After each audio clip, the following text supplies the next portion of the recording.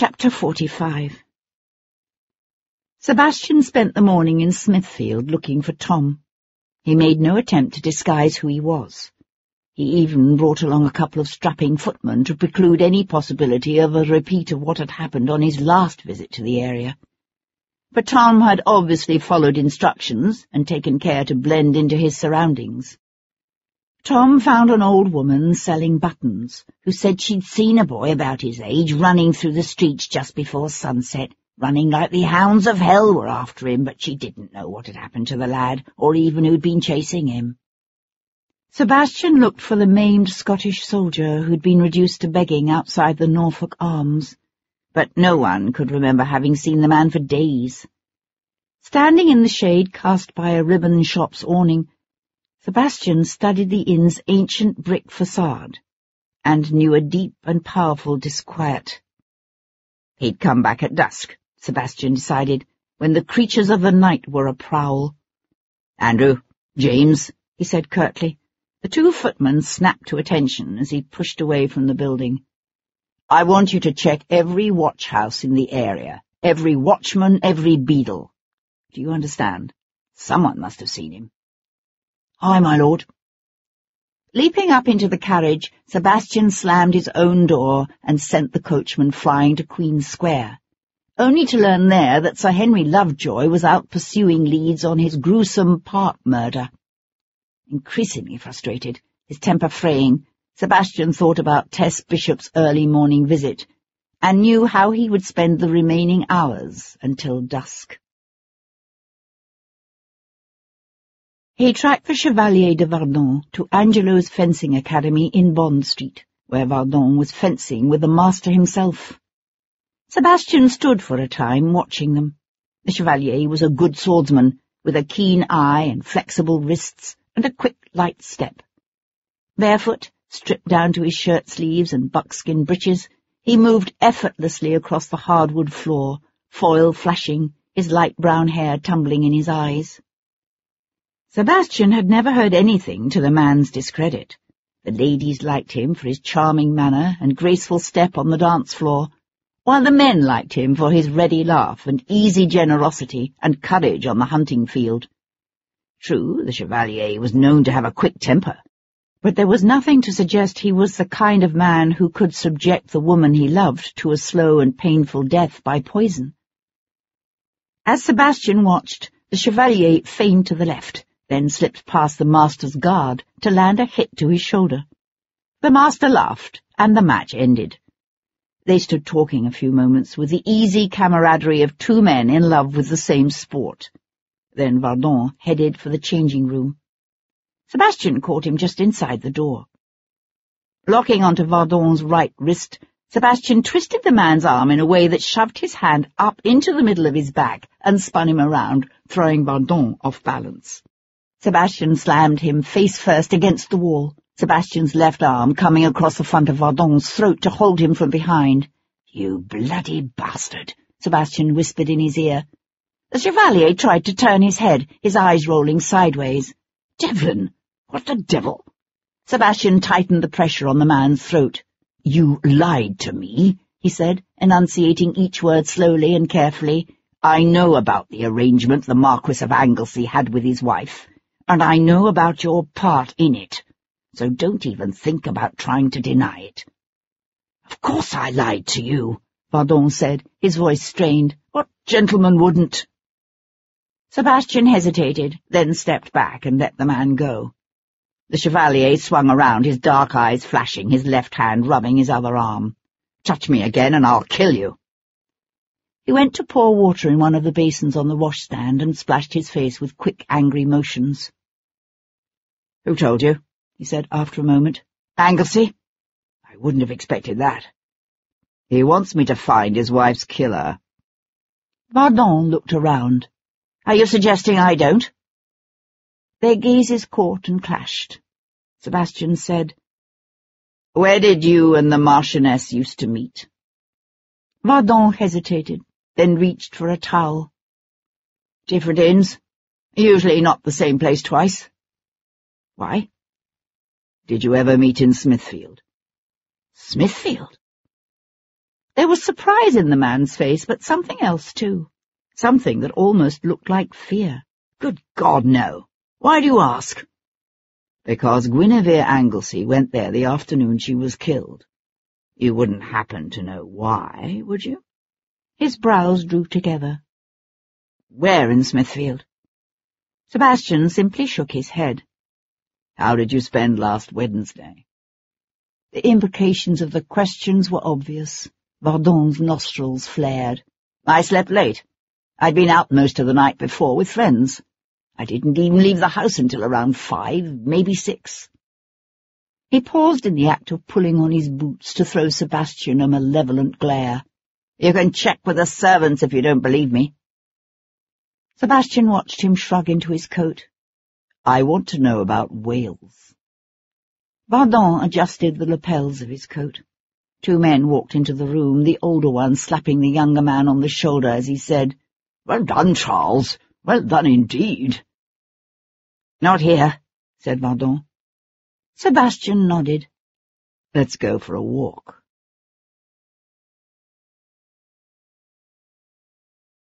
Chapter 46. "I can't remember a time in my life when I didn't love Guinevere," Vardon said as they strolled along the Serpentine. A fine haze was beginning to bleach the colour from the sky, turning it white. The air had taken on a sultry quality, the scent of grass hanging heavy in the still air. She was like no one else I've ever known. Proud and courageous, and everything that's noble and yet so tender, so giving. There was something about the way the flat light fell on the Chevalier's face that reminded Sebastian of just how young Vardon still was. He was only 22, his handsome face pale and hollow-eyed with grief. "Gwyn and I grew up together," he said. "I suppose Claire and Morgana were around some of the time, but I don't remember them. In my memory it's always just Gwyn and me." He stared out over the parkland to where 2 children played with their dog, the dog barking and the children running back and forth and laughing, while an aproned nursemaid called to them. A smile touched his lips, a wistful smile that was there and then gone. "I always knew she loved me, and I don't mean in the way a child might love a brother. From the very beginning there was more to it than that, for both of us, even when we were too young to understand what it was." He fell silent. Sebastian waited, and after a moment Vardon continued, "We grew up thinking we would always be together, that she was meant for me and I was hers. Gwyn simply took it for granted we would marry someday." "And you?" "I was the same at first, but as I grew older I became aware of the difficulties." "Such as your lack of fortune?" He huffed a small bitter laugh. "That most of all. When Guinevere was 17, her father's sister invited her to spend the season in London. She'd done the same for Morgana. At the time, old Athelstan had grumbled, but in the end he'd scraped together the money needed for clothes and sent Morgana off. She succeeded better than anyone expected. Athelstan was convinced Guinevere would do even better." Vardon paused. The old bastard needed her to do better. "Badly dipped, was he?" Vardon nodded. "Worse than Guinevere realized. She thought he'd leap at the opportunity to be spared the expense of a London season.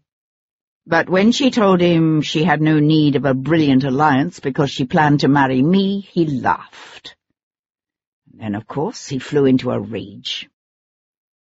While they'd been talking, a breeze had come up, ruffling the long grass and singing through the high branches of the surrounding elms. In the distance, one of the children brought out a kite, a red confection of paper and bamboo that careened straight to earth each time the boy tried to run with it. Vardon's voice was hard. "Everything my father would have left me, everything that was in my family for generations has been lost.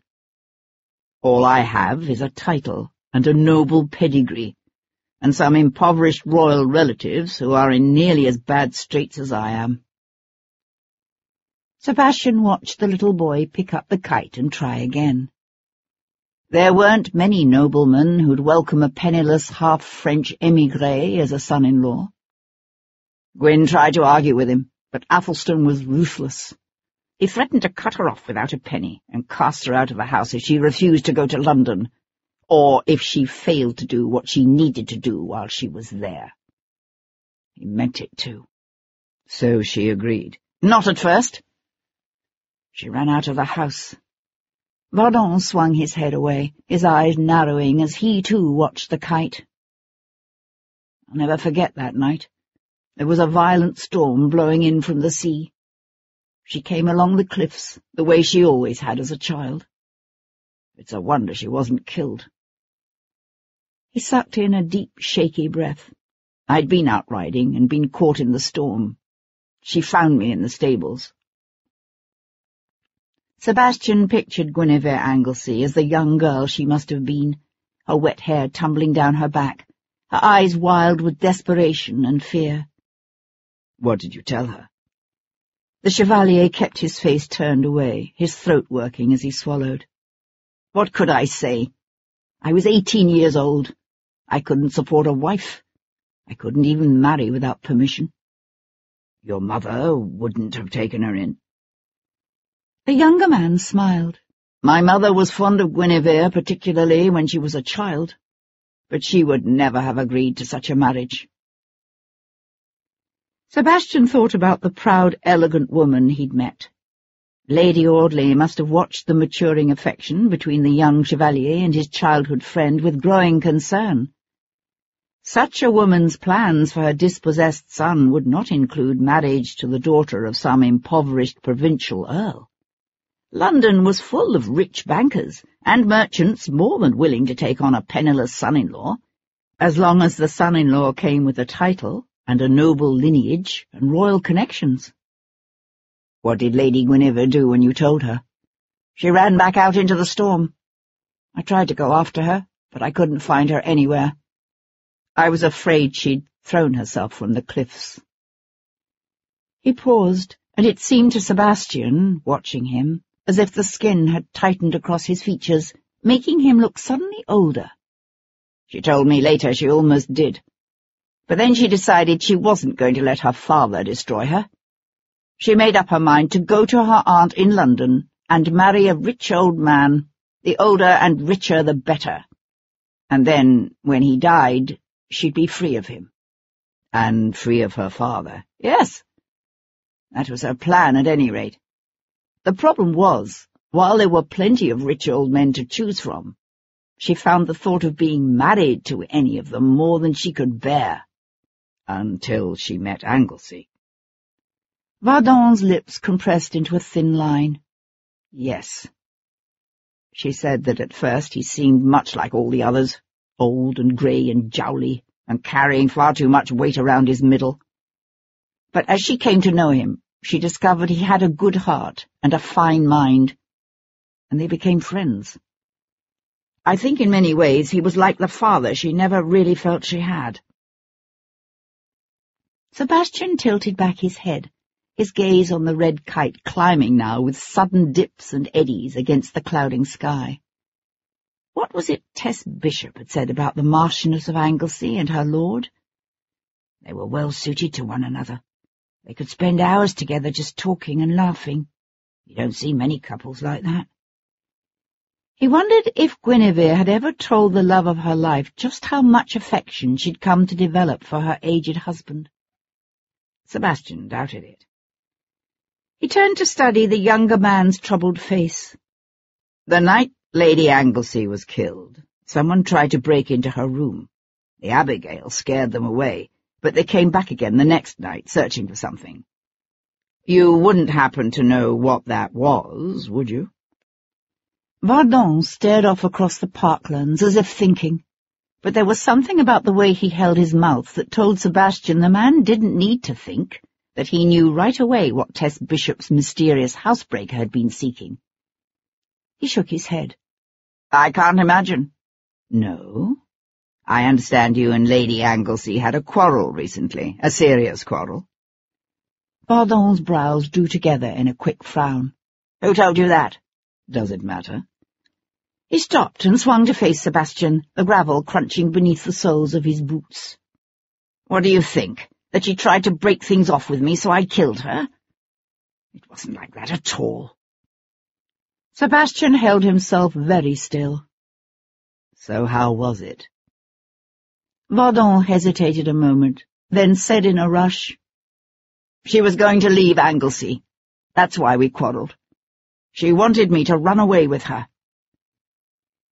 Sebastian stared into the younger man's tense, anxious face and didn't believe one word of it. Why? Why would she even consider doing such a thing? Because she was afraid of him. Oh, I know what you're thinking. He seemed so mild-mannered, the perfect 18th-century gentleman. It's what Gwyn thought at first. They were married several years before she saw what he's really like. How is he really? Jealous? Possessive? It was his idea that she take a lover, but then when she did, he couldn't bear it.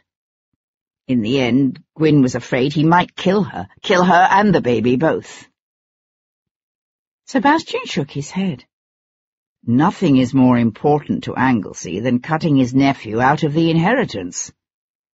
My God, the man was willing to encourage his wife's adultery in the hopes of conceiving an heir. Why would he turn around and harm her? I don't know. But he did it before, didn't he? What are you talking about? That's how his first wife died. Didn't you know? She was with child, and he knocked her down the stairs. He killed her and the child both. Sebastian was crossing Bond Street, headed toward the Marquis of Anglesey's house on Mount Street, when he heard a man's high-pitched, anxious voice calling his name. "Lord Devlin! I say, Lord Devlin!" Sebastian turned his head to find Sir Henry Lovejoy hailing him from a battered old hackney. "If I might have a word with you, my lord."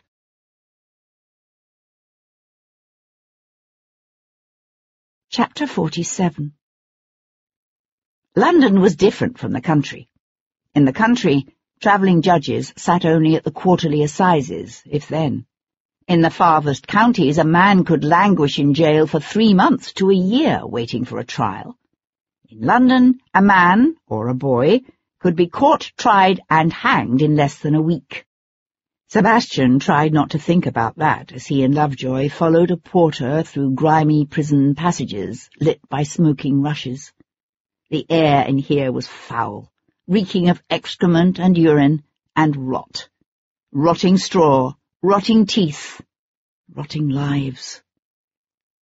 They were shown to a cold but relatively clean room, its stone floor bare, the small, high-barred window casting only a dim light on a grouping of plain wooden chairs and an old scarred table. "What were you doing here?" Sebastian asked Lovejoy when he and the magistrate were left alone to wait. "The watch picked up a couple of housebreakers near St. James's Park the night Sir Humphrey Carmichael's son was killed. I was hoping they might have seen something." "And?" Lovejoy's lips twisted. "Nothing." Footsteps echoed down the passage, a man's heavy stride, and the smaller footfalls of a boy. Sebastian swung toward the door. Tom entered the room with dragging steps, his head bowed. His coat was muddy and torn, his cap gone, his face pale and drawn. It was as if all the boy's plucky determination and jaunty irreverence had been wiped out in one long, hellish night. "Here he is, Governor," said the jailer grudgingly. "Thank you." Sebastian's voice came out thick. "That will be all." Tom's head snapped up, his mouth opening in a gasp. "My lord!" Lovejoy put out a hand to stop the boy's impetuous forward rush. There now, lad. Remember your place." "Let him go," said Sebastian, as the boy dodged the magistrate and threw himself against Sebastian's chest. "I didn't do it. I swear I didn't break that bloke's watch." The boy's shoulders heaved, his entire body shuddering. "They made it up 'cause I seen the gunpowder and heard what they was talking about." "It's all right," said Sebastian, one hand tightening on the boy's shoulder, even as his gaze met Lovejoy's over Tom's head. "Gunpowder? I've come to take you home. "They was going to hang me." Tom's voice broke. "Hang me, just like they done Hughie." Sebastian looked down at the boy's tortured, tear-streaked face. Who was Hughie? "My brother. Hughie was my brother." Leaving the prison, Sebastian bundled Tom into the carriage and gave the coachman orders to take the boy to Paul Gibson. "Gibson?" said the tiger, bounding up. "I don't need no surgeon." "You're going back there, ain't you, to Smithfield?" "Well, I'm coming too." "You will do as you are told," said Sebastian, in a voice that had quelled rebellious soldiers still bloody from battle. The boy sank back and hung his head. "Aye, governor." Sebastian nodded to his coachman, then turned away to call a hackney. "Whether you like it or not, I'm coming with you," said Lovejoy, scrambling into the hackney behind Sebastian as he leaned forward to give the jarvey directions to Smithfield. "The law does not look kindly on those who make false accusations of theft." Sebastian threw the magistrate a quizzical glance, but said nothing. Lovejoy settled in one corner of the carriage, his teeth worrying his lower lip as he sat in a thoughtful silence. After a moment he said, "All this talk of powder kegs and a repeat of the glorious revolution of 1688. You think that's what's afoot here? Revolution?" Sebastian shook his head. Tom had told them in detail what he'd seen and heard beside the Norfolk Arms' cellars. It had been suggestive, but hardly damning. More like a palace coup, I'd say, rather than a revolution. But God knows where it might lead. Change can be difficult to control once it's underway. The French Revolution was started by a few noblemen wanting to revive the old National Assembly, remember?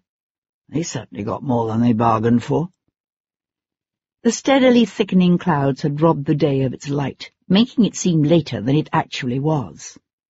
Sebastian stared out the window at brick houses streaked with soot, at gin shops spilling drunken laughter into the street. The sultry air smelled of boiling cabbage and horse manure and burning garbage. A boy of 10 or 12, a street sweeper from the looks of him, scrambled to get out of their way, his broom held tight in one fist, his eyes wide as he watched them rattle past. Behind him, a little girl of no more than 8, her clothes a jumble of torn rags, her face pale and bleak, stretched out one grimy hand in the beggar's universal plea for help. The hackney swept on, the boy and girl lost in a ragged crowd. Sebastian found himself thinking about 2 other children, one named Hughie, the other Tom. And about their mother, a simple but devout widow out of work and thrown onto the streets with 2 children to feed. For her, as for untold thousands of women in such a situation, the choices were simple but stark: starvation, theft, or prostitution. Tom's mother had chosen theft and earned herself a one-way voyage to Botany Bay. Prostitution might have brought her disease and an early death, but it wasn't a capital crime. Stealing to feed your starving children was. From what Tom had told him, Sebastian figured the boy had been 9 years old when he and his brother stood on the docks and watched their mother being rowed out to a transport lying at anchor in the Thames. The older by 3 years, Hughie had taken it upon himself to care for his younger brother the best he knew how, until they caught Hughie for stealing too. Hughie wasn't as lucky as their mother. They'd hanged him. Lovejoy's voice broke into Sebastian's thoughts. "We discovered the identity of the man you killed by the river." Sebastian moved his head against the hackney's cracked leather upholstery. "I didn't kill him. He fell." Lovejoy's lips twitched, which was about as close as the dour little magistrate ever came to a smile. "His name was Ahern, Charles Ahern. Never heard of him?" Sebastian shook his head. "What is known of him?" "Nothing to his discredit. He served as tutor to Lord Cochrane's sons until the youngest went off to Eton last fall." "What's he been doing since then?"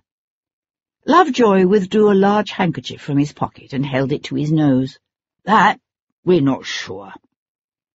Sebastian had become aware of a heavy stench of raw smoke overlying the other smells of the district, the reeking tannery pits and the fetid stink of the shambles. Now, as they turned onto Giltspur Street, they could hear shouts and running feet and the roaring crackle of flames, the hackney struggling to wind its way through a thick crowd. From the distance came the steady clang, clang, clang of the fire bell. "Something's on fire," said Lovejoy, craning his neck to look out the window. Sebastian could see it now. Flames danced across an ancient pitched roof and shot from windows that yawned like gaping holes in a crumbling brick facade. Thick black smoke billowed up to mingle with the low grey clouds ahead. "Bloody hell," swore Sebastian, throwing open the door to leap down even before the hackney had rolled to a halt. "It's the Norfolk Arms."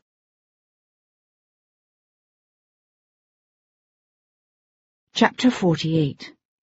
The lane was a confusion of sound, of roaring flames and screaming women and smoke-blackened men, their sweat-slicked faces reflecting the orange glow of the fire as they lined up to form a chain, water sloshing from buckets quickly passed from hand to hand. Sebastian pushed his way through the crowd, his gaze scanning the flame-licked facade of the old inn. Black ash swirled about him, drifting down like dirty snow. He could feel the heat of the fire against his face, feel it sucking the air from his lungs. As he watched, smoke curled from beneath the door of the little bow-windowed button shop that lay beside the inn. Then the front window exploded, and the entire building burst into flames. A great moan went up from the crowd around him. This was what they all feared, that the fire would spread. It was always a danger in any part of the city, but here, where houses built of dry old timbers leaned toward one another across narrow, twisted streets, one carelessly minded candle could consume an entire district in a night. Sebastian shifted his attention to the crowd. He expected to find the big black innkeeper at the forefront of the men, dashing bucket after bucket on the growing inferno. But Caleb Carter was nowhere to be seen. Sebastian's gaze stopped on a tall girl with pale grey eyes and lanky blonde hair who stood near the curb. For an instant her gaze met his. He saw her eyes widen with recognition, her mouth going slack. She whirled to run. Sebastian was on her, his hand closing hard on her upper arm, jerking her around to face him. "Where's Carter?" he demanded, hauling her up close to him. She stared at him, her eyes huge, her nostrils flaring with fear. He gripped her other arm and lifted her up until her feet barely touched the ground, her head snapping back and forth as he gave her a shake. "Where is he, damn you?" "The cellars. You said something about the cellars." Sebastian thrust her aside. She stumbled, but was off and running before he even turned away. The fire had yet to work its way down to the alley to the back of the inn, although he could hear its warning hiss, smell the acrid tinge of smoke in the sultry air.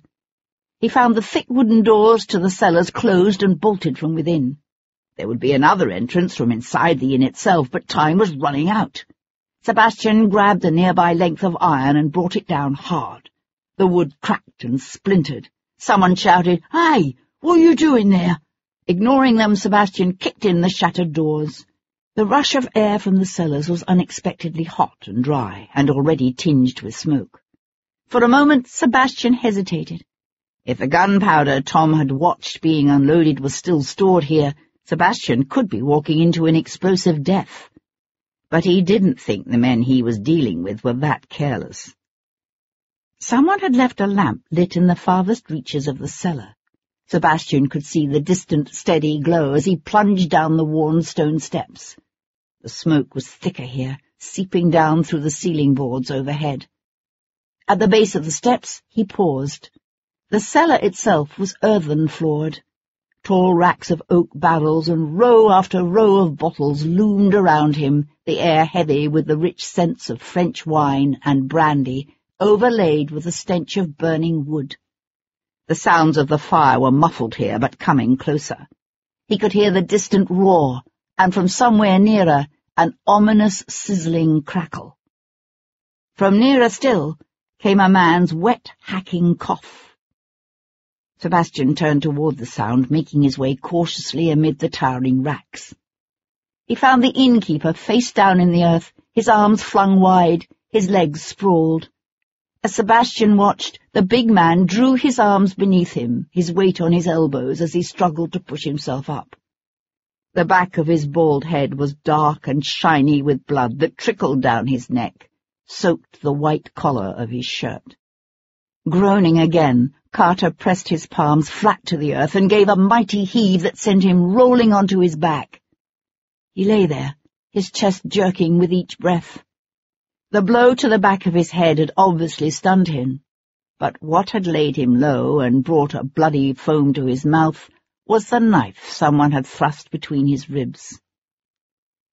The African's eyes rolled in his head, his chest heaving again as Sebastian went to kneel beside him. "You," said Carter, his face contorting with pain. "What the hell?" He fell into a fit of coughing. Sebastian slipped his hands beneath the man's shoulders, raising his head to help him breathe. "Who did this to you?"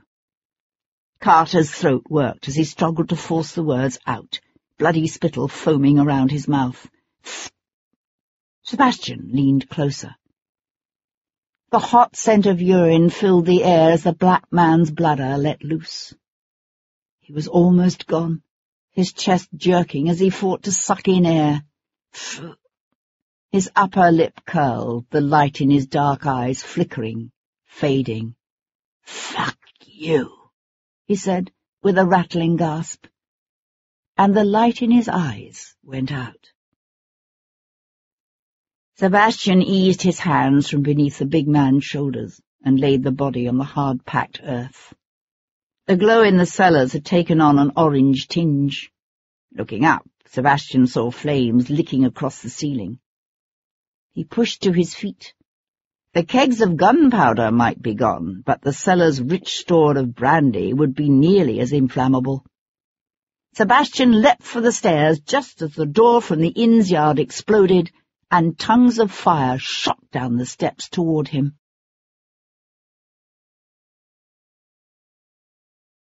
Chapter 49. A thick pall of smoke stung Sebastian's eyes, tore at his throat. Throwing one crooked arm in front of his face, he took the stairs to the alley, 2 at a time. He was halfway up the steps when he heard a tearing crack above him. He cast a quick glance over his shoulder in time to see a fiery beam crash onto the stone steps behind him, bringing half the ceiling down with it and unleashing a fierce blast of heat that slapped him in the back, knocking him to his knees. Coughing badly now, he pushed on, practically crawling the last few steps. Wrapping one hand around the edge of the shattered cellar doors, he heaved himself up and staggered out into the cool of the night. He stood with his hands braced on his knees, his head bowed as he sucked in great draughts of sweet, life-giving air. Behind him, the inn had become a fiery shell. Lungs aching, he swung around and watched as the walls collapsed inward, sending a torch of flames and fiery embers roaring up toward the cloud-filled sky. He felt the evening breeze cool against his skin. The breeze, and something else that stung his eyelids and ran down his cheeks as he lifted his face to the sky. Rain. Sebastian was sitting on an ancient stone mounting block and wrapping a wet handkerchief around his singed hand when Lovejoy found him. The little magistrate's hat was gone, his collar crooked, his normally spotless shirt front smudged with a black stain that was turning grey now in the steady rain. "If your lad was right, and there'd been gunpowder in that cellar, the explosion would have taken out half the street," said Lovejoy, removing his spectacles to wipe the lenses. Sebastian used his teeth to tighten the knot in his handkerchief. "The gunpowder's gone. They probably moved it last night after Tom was taken up. They couldn't run the risk of someone deciding to investigate the boy's story." Lovejoy's head fell back, the muscles of his face twitching as he stared up at the mouldering facade. "And the fire? Was set to destroy whatever evidence they might have missed, I suppose." Sebastian stretched to his feet. "That? And to cover up the murder of Caleb Carter?" Lovejoy shot him a quick look. "You mean the black innkeeper? He's dead?" "I found him in the cellars. Someone had slipped a knife between his ribs." "But why?" Think about it. Last Wednesday, the Marchioness of Anglesey was seen walking into this inn. As far as we know, no one except her killer ever saw her alive again. A few days later, I show up asking questions about her. Then, last night, my tiger watches a shipment of gunpowder being delivered, and hears talk of a reversal of the glorious revolution of 1688. Something serious is afoot here, but the only link we had to it was Caleb Carter and this inn. Sebastian paused to stare up at the smoking, crumbling walls of the building before him. And now they're both gone. Stopping at Paul Gibson's surgery at the foot of Tower Hill, Sebastian found Tom asleep in Gibson's back bedchamber. "I thought it best," said Gibson, one cupped hand shielding the flare of his candlestick. He was exhausted. Sebastian stared down at the sleeping boy. "Is he all right?" "He had a bad fright, but nothing worse." Sebastian nodded. There was no need to elaborate. They both knew what could happen to the boys and girls and men and women, unlucky enough to find themselves in one of His Majesty's prisons. "He kept talking about someone named Huey," said Gibson, leading the way to the parlour. Sebastian nodded. "His brother. I gather the boy was hanged." Gibson sighed. "These are barbarous times in which we live." He went to pour 2 glasses of wine. This conspiracy to depose the Hanovers, any idea who might be involved? To have any chance of success, it would need the allegiance of prominent men, both in the army and the government. But do they have that support? Sebastian shrugged. "I don't know. I haven't seen any sign of it, but that doesn't mean it isn't there. The Norfolk arms were surely only at the periphery." "Could Anglesey be involved?" "It's possible, I suppose, although I'd be surprised." Sebastian took the wine from Gibson's hand and went to sink into one of the tattered leather armchairs before the empty fireplace. "I haven't found anyone associated with Lady Anglesey's death who's at all in a position of power." He paused. "Except for Portland, of course. And he's such a rabid Tory he hardly seemed a likely candidate to be advocating revolution." Gibson came to stand before the cold hearth. "Any idea yet how Lady Hendon's necklace fits into all of this?" Sebastian glanced up into his friend's open, concerned face. Once, years ago in Italy, he and this man had been to hell and back together. Their friendship had nothing to do with rank or birth, but with a shared moral code and the deep mutual respect of 2 men who had tested each other's mettle and found courage under fire and a level-headed response to danger. But even the best of friendships have their limits. Not even to Kat had Sebastian been able to bring himself to say, "I don't want to believe it, but I'm becoming more and more convinced that my mother didn't drown on that long-ago summer day, because if she had, this Triskelion would have spent the last 17 years buried in silt someplace at the bottom of the Channel. It wouldn't be playing a part now in what happened to Guinevere Anglesey." So Sebastian simply drained his wine and said, "No, it's still a mystery." Reaching the house in Brook Street, Sebastian intended to go upstairs, face his valet's tears over another ruined coat, and change into evening attire. Instead, he wandered into the library, poured himself a brandy, and stood staring down at the empty hearth. There was a time for subtlety and cleverness, and there was a time for brute force. Sending Tom to scout out the neighbourhood of Giltspur Street had been a mistake, he decided. Not only had he placed the tiger in unconscionable danger, but he'd also missed the chance to go back to the Norfolk Arms himself and directly press Caleb Carter for the truth about the Marchioness's visit to the inn. Now it was too late. He became aware of a bold hand beating an insistent tattoo at the front door. "I'm not at home, Maury," Sebastian said, as his majordomo moved to open the door. "Yes, my lord." Taking a sip of his brandy, Sebastian glanced out the window overlooking the front street. A smart carriage drawn by a pair of beautifully matched dapple greys stood drawn up before the steps. He didn't need to see the coronet on its panels to know its owner. He could hear Murray's polite, soothing tones blending with a woman's voice, louder and only too familiar. "Don't be ridiculous," said his sister Amanda. "I know perfectly well Devlin is at home. I saw him climb the steps myself just moments ago. Now, you can either announce me or I shall simply go looking for him. The choice is yours." Sebastian went to stand in the library's doorway, the brandy glass held lightly in his unbandaged hand as he studied the tall, slim woman in heavy mourning who stood in the marble-tiled entry. "Leave off harassing the poor man. He's simply following orders."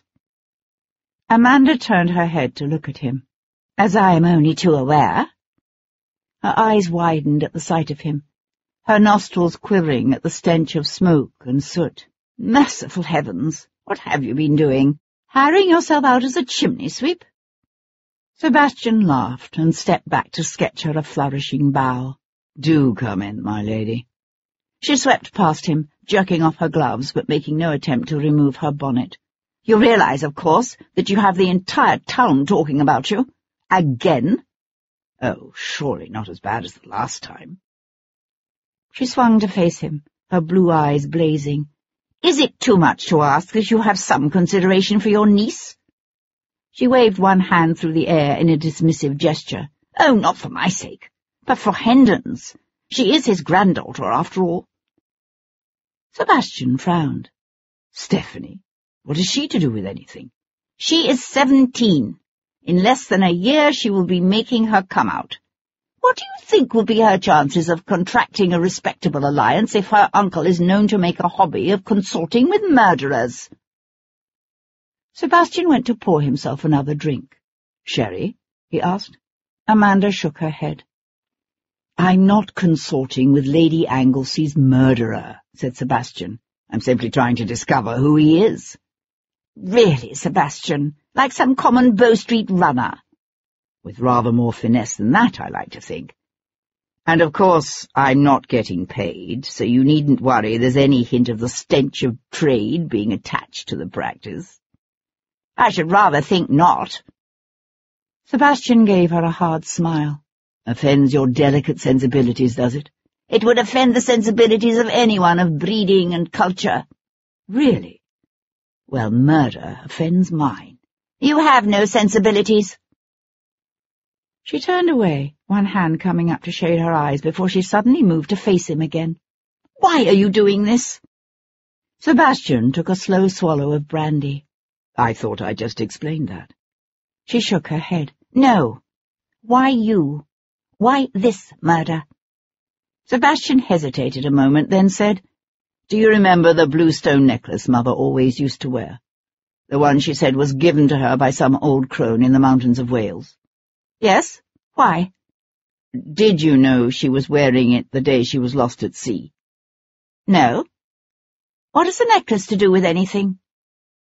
"It was around the Marchioness of Anglesey's neck when her body was found in the pavilion." Amanda's eyes opened wide with surprise. "You can't be serious. How extraordinary. Wherever did she get it?" "No one seems to know. But Jarvis recognized it and suggested I might have my own reasons for looking into the matter." Amanda searched his face. "Are you so certain the prince did not kill her?" Sebastian met her gaze. Whatever else one might say about Amanda, she was a level-headed, intensely unimaginative woman. If even she had come to suspect Prinny of murder, then the regent was in serious trouble. Sebastian shook his head. "She was killed earlier that afternoon. Her body was simply moved to the pavilion and arranged so that he would find her." She frowned. "How much earlier was she killed?" "Some 6 hours or more." Amanda's lips curled in a contemptuous smile. "Ah, there, you see, no great mystery. Why, I could have told you Prinny didn't do it myself. He wasn't even in Brighton earlier that day." Sebastian's hand tightened around his brandy glass. "What?" Amanda laughed. "Did you not know? He was here in London. I saw him myself. coming out of Lady Benson's." "Last Wednesday? You're quite certain?" "Last Wednesday was Lady Sefton's breakfast. I wasn't able to attend myself, of course, but I remember it distinctly." She gave the skirts of her morning dress an unconscious twitch. "I can quite understand why Prinny kept his visit to town secret, the lady's reputation and all that. Not that Alice Benson has any reputation left. If her father hadn't tied up her portion the way he did, Benson would have divorced her years ago. As it is, I fear being without Alice's fortune would be even more mortifying for Benson than being cuckolded by the prince now, wouldn't it?" "What time was this?" said Sebastian sharply. "Shortly before Lady Sefton's breakfast. I'd say sometime in the early afternoon." Amongst the fashionable set, breakfasts were held in the afternoon just as morning visits were held after 3 o'clock. Sebastian knocked back the rest of his brandy and set the glass aside. "Where might I find Lord Jarvis this evening?" "Jarvis?" She paused a moment, thinking. "Well, there is Lady Crewe's ball, but I believe I heard something about the Dowager Lady Jarvis making up a party for Vauxhall." "Sebastian!" she called after him as he headed for the stairs. "Where are you going?" "Vauxhall."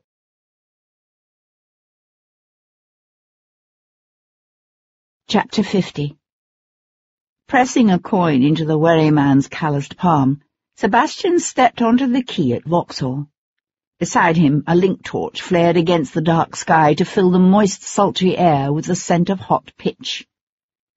The earlier rain had brought little relief from the heat. As he entered the gardens through the water gate, he found the gravel of the wide main path still showing wet in the glimmering light cast by row after row of glowing oil lanterns. Around him, the thick expanses of lush vegetation steamed. At the grove he paused, his gaze sweeping the colonnades. The sweet strains of Handel's water music drifted through the trees from the orchestra's pavilion in the centre, the melody punctuated with maidenly shrieks from the darker recesses of the gardens.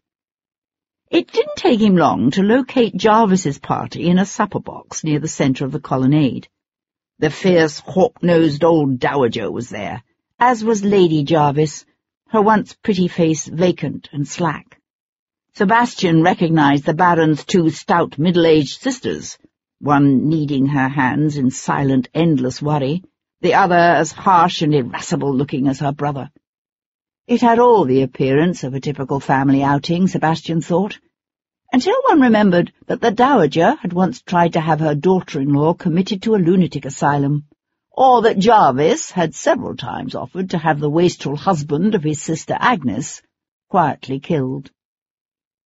Jarvis himself, however, was absent, as was his daughter, Hero. The presence of 2 empty chairs suggested they had stepped out for a brief stroll. Glancing at his pocket-watch, Sebastian suspected that father and daughter had escaped the family gathering by going to watch the playing of the fountains. Sebastian kept walking. He came upon them near the hermitage. They stood half-turned away, their attention caught by the spectacle of dancing water, so that they remained unaware of Sebastian's approach. He was struck, as before, by the similarity between father and daughter. Sebastian had sometimes heard Miss Hero Jarvis referred to as a handsome woman, for she had large grey eyes and a fine Juno-esque build. But he doubted anyone had ever called her pretty, even when she was a child. Her chin was too square, her nose too close an echo of her father's. She was also far too tall. Sebastian himself stood just over 6 feet, and she could nearly look him in the eye. It was she who saw Sebastian first, her gaze lighting on him as she turned, laughing at something Jarvis had just said. She froze, the laughter dying on her lips. Sebastian sketched an easy bow. "Miss Jarvis," he said, smiling sardonically, as Jarvis himself swung about. "If you will excuse us." She hesitated, and Sebastian thought she meant to refuse. The last time they'd met, he'd broken into her house, held a gun to her head, and essentially kidnapped her. But all she said was, "Very well." She swept past him, pausing only to lean in close and say quietly, If he fails to return safe and unharmed in 5 minutes, I shall set the guards after you." Sebastian watched her walk away, her head held high, her back straight. "Your daughter seems to fear I mean you some harm." "My daughter thinks you ought to be locked up." Sebastian turned his gaze to the king's cousin. "It has recently been brought to my attention that His Royal Highness the Prince Regent was visiting Lady Benson in London the day the Marchioness of Anglesey was murdered. What time did he make it back to Brighton? 4, 6, or later?" Jarvis's fleshy face remained impassive. "I beg your pardon. The Prince never left Brighton that day. There must be some mistake." Sebastian held the Baron's hard stare. "The mistake was yours." It was Jarvis who glanced away, his jaw tightening as he gazed out over the darkened gardens. "Who told you?" he said at last. "Very few people knew."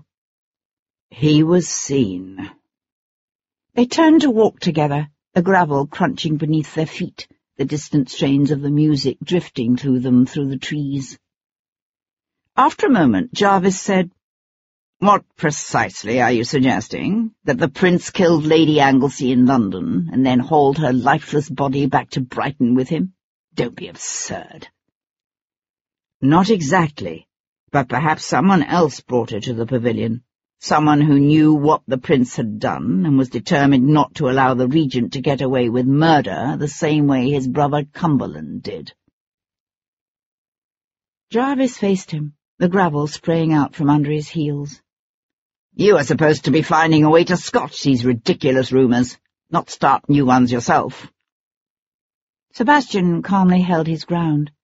"It's what everyone will be saying when the Prince's presence in London that day becomes known.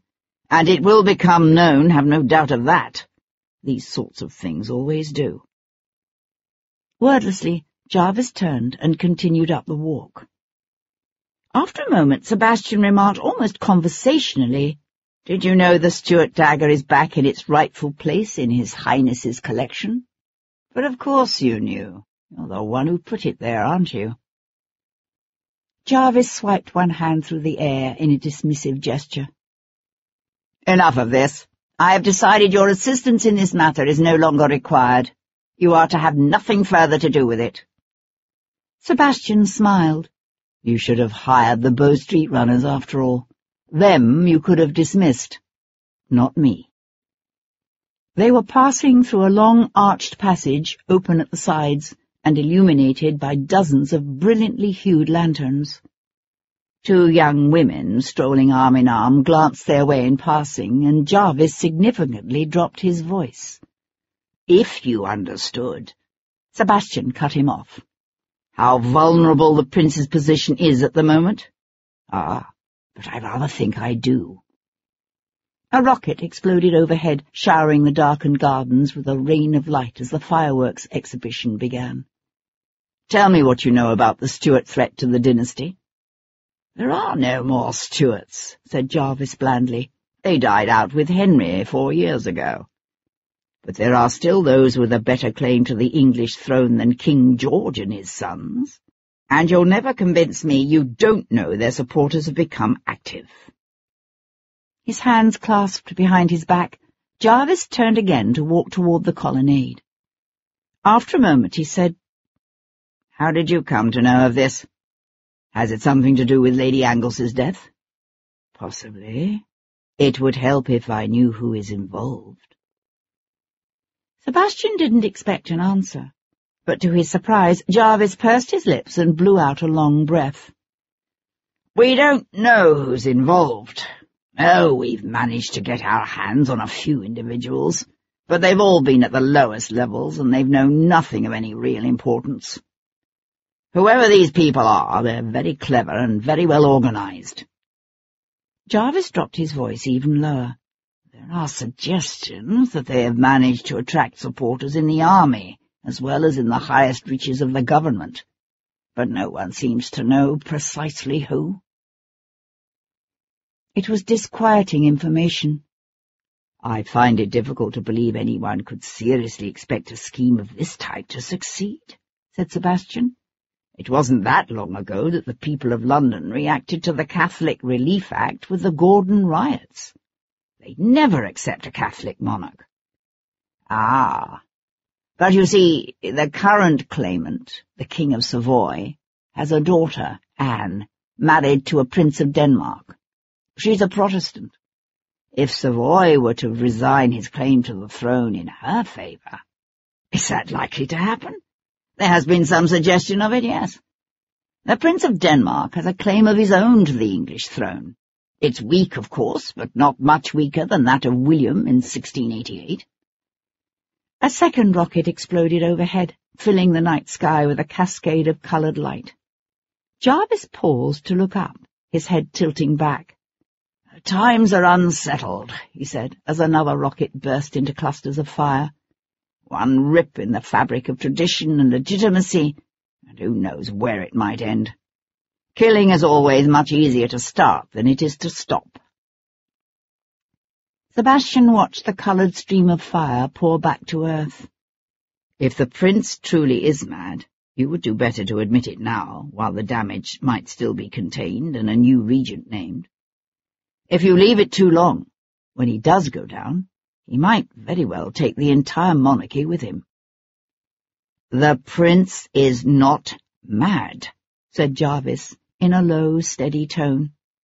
Then he said it again, as if by repeating it he might make it so.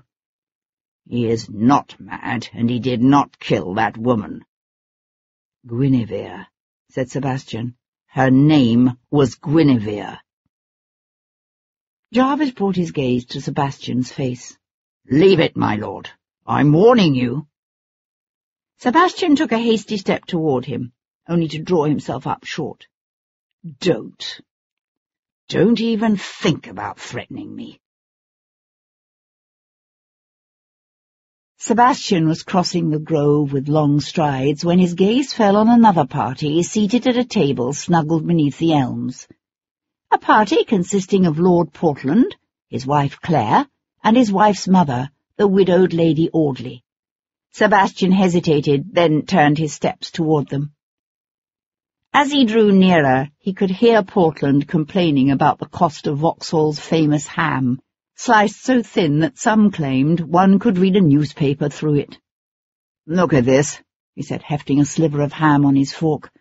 "A shilling's worth of sliced ham weighs an ounce here, which means the proprietors are selling this stuff for 16 shillings a pound. Now, if you figure a 30-pound ham can be bought for 10 shillings, they're making 24 pounds on every ham." Lady Portland laughed and laid a hand on her husband's arm. "Oh, do give over, Portland. You sound like a merchant in his counting-house. When one is out for pleasure, what signifies a few shillings one way or the other?" She smiled at Sebastian as he approached. "Wouldn't you agree, my lord?" "Undoubtedly," said Sebastian, sketching the ladies a bow. He turned to Lady Audley. "How does your collie bitch?" A soft smile touched her lips and shone in her eyes. "Well, thank you. She's the proud mother of 6 fine pups." "Vardon does not accompany you tonight?" He caught the quickest of exchanged glances between mother and daughter before Lady Portland said laughingly, "I'm afraid there aren't many young men who would choose to make one of a party with their mother and their sister, when there are livelier amusements to be had." It was true, of course.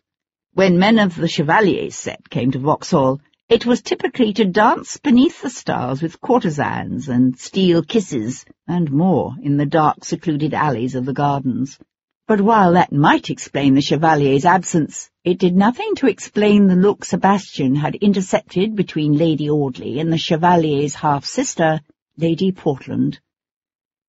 "Do you go to the Prince's fête tomorrow night?" asked Lady Audley, drawing his attention. "Of course," said Sebastian, "but with 2,000 guests expected, I must admit I'm tempted to outrage all notions of propriety and simply walk, rather than risk spending an hour or more caught up in a snarl of carriages."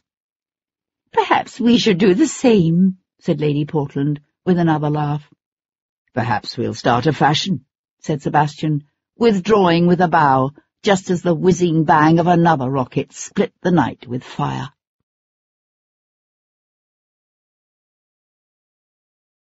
Chapter 51. Catching a scull from Vauxhall's quay, Sebastian directed the boatman toward the steps near the Westminster Bridge, then settled on the thinly cushioned thwart with his long legs thrust out in front and his arms crossed at his chest. The night lay heavy and dark around them, the thick cloud cover holding in the day's muggy heat while hiding the light of both moon and stars. He kept thinking about the woman who had handed Portland that note. What if there had been no mysterious woman in green? What if Portland's part in the evening's charade had been less accidental, less innocent? A faint breeze skimmed across the prow, carrying with it the sounds of men's laughter. Looking up, Sebastian saw a livery company barge, its lights reflecting in the dark waters of the Thames as it swept past. He could feel the scull rocking gently with the barge's passing, hear its wake slap against the scull's sides, the sound mingling with the gentle splash of his boatman's oars. In the pale light thrown by the scull's lantern, Sebastian studied the man at the oars. He had a thick shock of dark, almost black hair tucked beneath a beaten felt cap, his broad-featured face weathered and toughened by years of sun and wind and rain. With every thrust of his oars, the cords in his thick neck bulged, the muscles of his shoulders and arms straining the worn fustian of his coat. But his movements were slow, almost laconic. Sebastian was about to lean forward and tell the man to put his back into it, when he caught the faint slap of another set of oars coming up fast behind them. Sebastian glanced again at his boatman's closed, lined face. There was something about his posture, something watchful, even anxious, that gave Sebastian pause. It was as if the man were waiting for something. Someone. The sound of the second set of oars drew nearer. In itself, that was in no way unusual. The river was full of wherries transporting passengers from one bank to the other. Given his boatman's slow progress, a more energetic oarsman could easily overtake them. And yet... Shifting his weight, Sebastian threw a quick glance over one shoulder. He saw the prow of a dinghy appear out of the gloom, its hull painted black, its oarsman a dark shadow. A man with less acute hearing and eyesight would have remained oblivious to its presence. Deliberately, Sebastian turned his back on the approaching boat. It was the perfect place for an attack, Sebastian thought. Here he had no place to run, no hope of any assistance from chance passers-by. His options were strictly limited. The shore was a distant line of black against black. They were just over midway between the banks, in a river that ran 1/4 of a mile wide. The livery barge, with its gaily reflected lights and laughing crew, was long gone. If Sebastian could extinguish the scull's lamp, it might be possible for him to go over the side and strike out for shore beneath the cover of darkness. Yet the tide was running strong, and a lamp could be relit. He decided to take his chances here, now. The dip and pull of the second set of oars came closer, mingling with the gurgle of the river washing against the approaching dinghy's bow. He could feel the closing boat as a looming presence, a thing of darkness materializing out of the night. Holding himself tense and still, Sebastian heard the dinghy part the waters directly behind them. He heard its oars slip, heard the telltale shift of timbers as the unknown second boatman rose. The scull's oarsman paused in his stroke, his jaw clenched as he stared intently straight ahead. Sebastian waited until the last possible instant, until he heard the whistle of wood sweeping through the thick, sultry air. Then he threw himself forward, flattening himself against the wet, mud-smeared bottom of the scull just as the dark-coated man in the dinghy swung the flat edge of his oar at the space where Sebastian's head had been. The momentum of the oar's weight carried the man's body around and opened up an expanse of black water between the two boats, the dinghy lurching as the boatman struggled to regain his balance. Rolling onto his back, on the scull's wet, grimy planks, Sebastian saw his own oarsman ship his oars and rise, his lips pulled back in a grimace, a knife clutched in his left hand. Thrusting up his right arm, Sebastian broke the man's forward lunge and caught his wrist in a hard grip. Beneath them, the skull pitched dangerously. Sebastian lurched up onto his knees. "You bloody bugger," swore the boatman, his breath foul against Sebastian's face. Struggling up, Sebastian felt the skull shudder as the second boat bumped against its side again. Out of the corner of one eye, he saw the shadow of the dinghy's oar raised to strike. Pivoting quickly, he swung the skull's boatman around, using the man as a shield just as the oar came whistling through the air toward them. The edge of the oar's blade caught the boatman just below the ear, the impact making a dull thwunk. With a sharp cry, he pitched sideways. His body hit the water with a splash that sprayed through the air and set the skull to tipping violently. A sharp movement brought Sebastian to his knees again. He freed one of the skull's oars and brought it up, driving the tip of the handle like a blunt lance into the second boatman's chest just as he swung again. The oar's tip caught the man at the junction of his ribs. He was a small man, with longish blonde hair and the thin, effete face of a gentleman. For one brief instant his gaze met Sebastian's. Then his eyes rolled back in his head, and he toppled off the skull's prow with a splash. His breath coming in quick gasps, Sebastian fit the oar back into place. They were near enough by now to Westminster Bridge that he could see its lights reflected in the black waters of the river. He heard the voice of the skull's oarsman raised in panic. "Help! I can't swim!" The warm wood of the oars felt smooth beneath his hands as Sebastian settled into place. Pausing, he glanced over at the oarsman's bobbing head. "Who hired you?" "Bloody hell, throw me a line. I can't swim." "Then I suggest you save your breath," said Sebastian, leaning into his oars. Swearing loudly, the boatman called after him, "The yellow-headed bloke in the greatcoat, he hired me. I don't know who he is." Sebastian scanned the gently heaving waters. The blonde-headed man in the dark greatcoat had disappeared. The boatman's voice came again. "Oi, you gonna throw me a line?" "Here." Sebastian nudged the dinghy's floating oar toward the floundering man. "I suggest you use it to remove yourself from the vicinity. The Thames Patrol doesn't tend to look kindly on boatmen who try to murder their fares."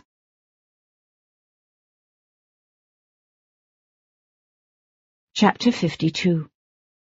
Kat watched Devlin peel off his shirt, the soft light from the brace of candles beside her bedroom washstand glazing the skin of his neck and back with gold as he bowed his head to study the smears of foul-smelling muck on the fine cloth of his evening coat. "Bloody hell, if this keeps up, my valet is going to succumb to a fit of the vapours. Or quit."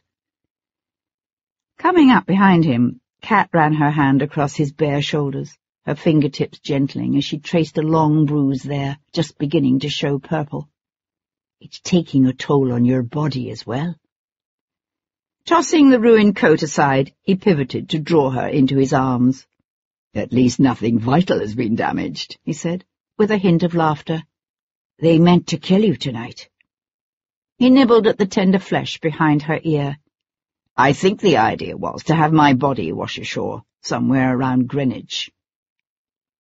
She drew back so that she could look up at him. "But why? Why do these people want you dead?"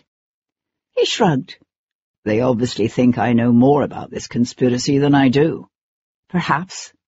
Or perhaps they're simply afraid of what you might learn."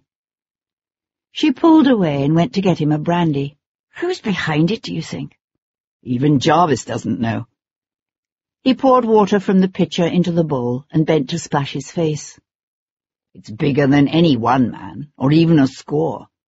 Something like this needs a broad base of support if it's to have any chance of success. Yet someone must be at its core." He nodded. "The Whigs would seem the most likely candidates. They spent the last 20 years expecting Prinny to sweep them back to power. Only now he's been made regent and the Tory government is still firmly in place. The problem is, I can't see the more radical Whigs risking their lives simply to replace one dynasty of spoiled crowned fools with another. Why not do away with the monarchy altogether?" "You mean like the French?" said Kat with a wry smile. "I was thinking more about the American model. He straightened and reached for a towel. The Tories would make better suspects, except that they're already in power and will likely stay there for another 20 years or more. So why would they want to get rid of Prinny? Especially when moving against the Hanovers might very well set in motion precisely the kind of popular movement the Tories fear the most, said Kat, thinking about what Aidan O'Connell had said that morning in Chelsea. He glanced over at her. You mean a revolution? Or a civil war? I doubt they'd see the danger. Not men with the kind of hubris required to plot to overthrow a dynasty. It's probably never occurred to them just how easily they could lose control of everything. But what does any of this have to do with the death of Lady Anglesey? I wish I knew.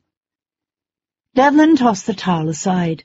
I suppose she might simply have stumbled across something, the way Tom did in the alley behind the Norfolk Arms. Or— He hesitated.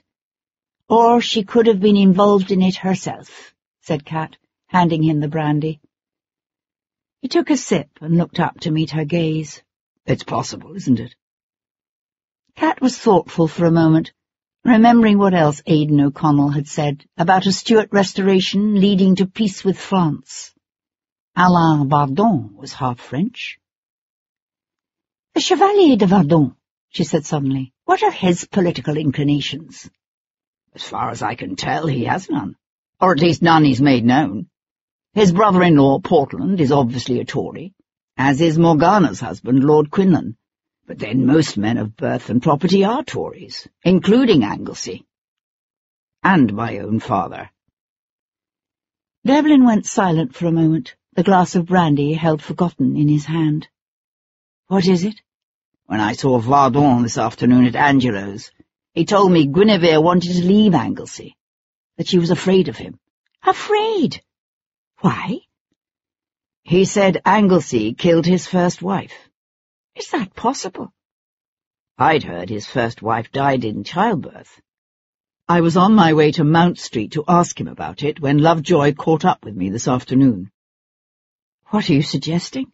That Guinevere somehow found out about her husband's involvement with the Stuarts, and was afraid he'd kill her to keep quiet? But surely she wouldn't betray her own husband, would she? Devlin brought up one hand to rub his forehead, and she realized just how tired he was. Tired and frustrated. Obviously, I'm still missing something. Something important. Slipping her arms around his waist, Kat pressed her body close to his. She would never be his wife, but she could know the joy of holding him, of loving him, and being loved by him. She told herself that was enough. For his sake, it would have to be enough. You'll find it, she said, her voice low and husky. If anyone can, you will. Now, come to bed. She awoke before dawn to find the place beside her cold and empty. She turned her head, her gaze searching the room. He was standing beside the window, one of the heavy drapes pulled back, so that he could look out upon the gradually lightening street. He was turned halfway from her, so that all she could see was his profile, and he had his head bent, as if he gazed not at the street below, but at something he held in his hand. It wasn't until she slipped from beneath the covers and went to curl her arms around his shoulders that she realized he held his mother's blue stone necklace, the silver chain threaded through the fingers of one hand. "What is it?" she asked, nuzzling his neck. "What's wrong?" He reached back his free hand to cup her head in his palm and draw her around to him. "Amanda came to see me last night." "Lady Wilcox," said Kat in surprise. As far as Kat knew, Devlin's sister hadn't spoken to him since February. She's concerned that my unusual activities might harm her daughter's chances of contracting a successful alliance. She wanted to know what had possessed me to do something so plebeian as to take part in a murder investigation.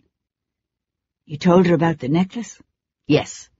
He held up the necklace, so that the Triskelion swung slowly on its chain, tracing a short arc through the darkness. She was puzzled but not surprised. Cat studied the shadowed lines and angles of his profile, but he had all his emotions locked away someplace where she couldn't see them. Perhaps the implications escaped her. One corner of his mouth lifted in a tight smile. Oh, no. Amanda is nothing if not quick. She might have been puzzled that my mother would give up something she'd always held dear. But it never occurred to her to question what happened that day off the coast of Brighton. Cat drew in a deep breath. What are you saying, Sebastian? He turned his head to look directly at her, and for one unguarded moment she saw it all. The bewildered mingling of anger and hurt, confusion and pain. Amanda knows. She's always known. He let out a soft huff of laughter that held no humour. That pleasure outing, the sinking of the yacht, it was all for show. My mother didn't drown that summer. She simply left. She left my father, and she left me. But she didn't die. His hand closed over the necklace, his knuckles showing white in the first light of dawn. She didn't die.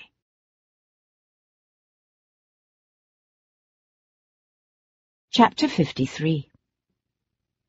Amanda was seated at her breakfast table, the Morning Post spread out beside her plate, when her brother strolled unannounced into the room. She didn't look up. The Countess of Hendon's silver and bluestone necklace hit the newsprint beside her, the unexpected slap startling her enough that it was only with effort that she avoided flinching. Holding herself composed, she lifted her gaze to Devlin's. The blaze of emotion she saw there was so raw and powerful that her gaze veered away again before she could quite stop it. "She's still alive, isn't she?" he said. Amanda drew in a deep, steadying breath and defiantly stared into his terrible yellow eyes. "Yes." "How long have you known?" "Since that summer." He nodded, as if she'd only confirmed what he'd already suspected. "And Hendon?" "He knows, of course. He has known from the very beginning. He helped to arrange it." She saw a flicker of, what, surprise, pain, in the depths of those strange animalistic eyes. "And why wasn't I told?" Amanda gave him a wide, malicious smile. "I suggest you ask Hendon." It wasn't often Sebastian allowed his thoughts to drift back to that long-ago summer, the summer before he turned 12. It had been hot, days of unrelenting blue sky, and a sizzling golden sun that turned the crops to dust in the fields. Wells that had never failed in 100 years or more ran dry. The Countess of Hendon had spent most of that spring and summer at the family's principal seat in Cornwall. His mother loved London, loved the excitement and mental stimulation of the political salons as much as the endless round of balls, breakfasts, and shopping expeditions that occupied most women. But Hendon considered London an unhealthy place for women and children, especially when the streets turned dry and dusty and the air hung close.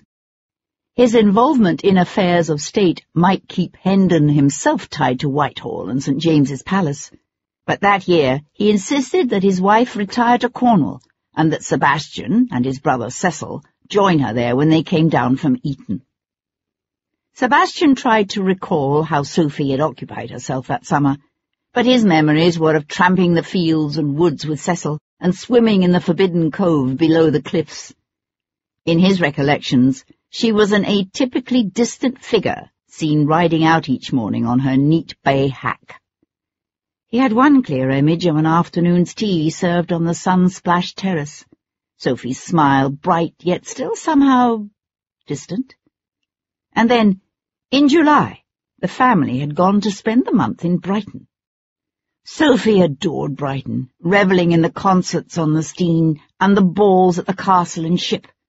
But that year, even Brighton was hot and dusty and crowded with those anxious to escape from the stifling, unhealthy interior. Hendon grumbled that Brighton had grown as foul and noisome as London, and threatened to send the Countess and their sons back to Cornwall. The Countess alternately stormed and wept, begging to be allowed to stay. And so they had stayed, until the morning in mid-July when Sebastian's brother Cecil awoke flushed and feverish. By nightfall he had become delirious. The best doctors were called in all the way from London. They shook their heads and prescribed bloodletting and calomel. But Cecil's fever continued to climb. 2 days later, he was dead, and Sebastian found himself the new Viscount Devlin, his father's only surviving son and heir. There followed tense weeks, filled with loud voices and angry accusations. But whenever he was around Sebastian, Hendon kept a strange, tight silence. It was as if he couldn't comprehend why fate had taken his first and second-born sons and left him only the youngest, the one least like their father. For Sebastian, those days remained a painful blur, but he could remember quite clearly the sunny morning Sophie Hendon sailed away on what was supposed to have been a simple day's outing with friends, and never came back. The pain of that summer fueled Sebastian's anger now as he took the steps to his father's house on Grosvenor Square. He found Hendon in the entrance hall, headed for the stairs. The Earl was dressed in breeches and top boots, his crop in one hand, and it was obvious he'd only just come in from his morning ride. "What is it?" he asked, his gaze on Sebastian's face. Sebastian crossed the hall to throw open the door to the library. "This is a conversation we need to have in private." Hendon hesitated, then came away from the stairs. "Very well." He walked into the room and tossed his crop on the desk as Sebastian closed the door. "Now, what is it?" "When were you planning to tell me the truth about my mother?" Hendon swung around, his expression guarded and wary. "Which truth is that?" "Bloody hell!" Sebastian let out his breath in a sharp, humourless laugh. "Are there so many lies?" "I mean the truth about what happened 17 years ago in Brighton. Or should I say what didn't happen? Is she still alive today? Or do you even know?" Hendon held himself very still, as if carefully considering his answer. "Who told you? Does it matter? You should have told me yourself, long before I asked you about the necklace." Hendon blew out a long, slow breath. "I was afraid." "Of what?" The Earl drew his pipe from a drawer, his movements slow and deliberate as he filled the bowl with tobacco and tamped it down with his thumb. "She's still alive," he said, after a moment. "Or at least she was as of last August. Every year she delivers to my banker a letter briefly detailing the major political and military events of the previous 12 months. Once we have proof she still lives, I send her annual stipend." Sebastian was aware of a fine trembling going on inside him. He couldn't have said if the discovery Sophie still lived after 17 years of his thinking her dead brought him relief, or only fueled his rage. "You pay her? Why, to stay away?" "It's not such an unusual arrangement. Couples who can no longer live together frequently agree to live apart. Look at the Duke and Duchess of York." "The Duchess of York didn't fake her own death." Hendon went to kindle a taper and hold it to his pipe. "Your mother. She was involved with another man. For her to have lived with him openly here in England would have ruined my standing in the government.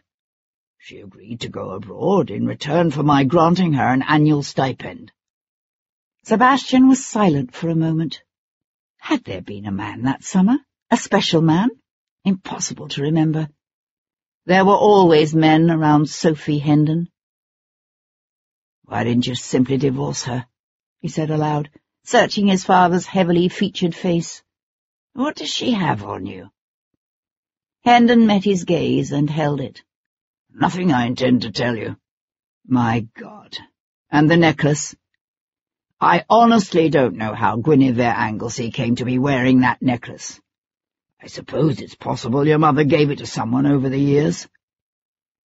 Sebastian doubted it. Sophie Hendon had never been a particularly superstitious woman, but she had believed in that necklace and in its power. Where is she now? Hendon sucked on his pipe, kindling the tobacco. Venice, or at any rate that's where I send the money. The acquaintances she went out with that day, the ones who helped coordinate the accident. They were Venetians. The air filled with the sweet smell of burning tobacco. Sebastian stood at one of the long windows overlooking the square. "All those years," he said half to himself, "all those years of missing her, of mourning her. And it was all a lie." He was aware of his father coming to stand behind him, although he didn't turn his head. "If she could have taken you with her," said Hendon, his voice gruff, "I think she would have. Of all her children, I always thought her love for you was the most intense." Sebastian shook his head, his gaze on the scene outside the window. A boy and a girl of 10 or 12 were running with a hoop, their laughing voices carrying lightly on the morning breeze. He'd had that sense himself growing up. Sophie Hendon had loved all her children, but until today, Sebastian would have said he'd held a special place in her heart. Yet she had left him. He was aware of a yawning inner ache that twisted his guts and brought a bitter taste to his mouth. A heavy silence stretched between them, a silence Sebastian ended by slamming one hand down on the sill and swinging away from the window to face his father again. "Why the hell didn't you tell me the truth? You let me think she was dead. Every day I went up on those cliffs looking for her, hoping it was all a mistake, and I'd see her come sailing home. But in the end I gave up. I believed what you had told me, and it was all a bloody lie." Sebastian stared at his father.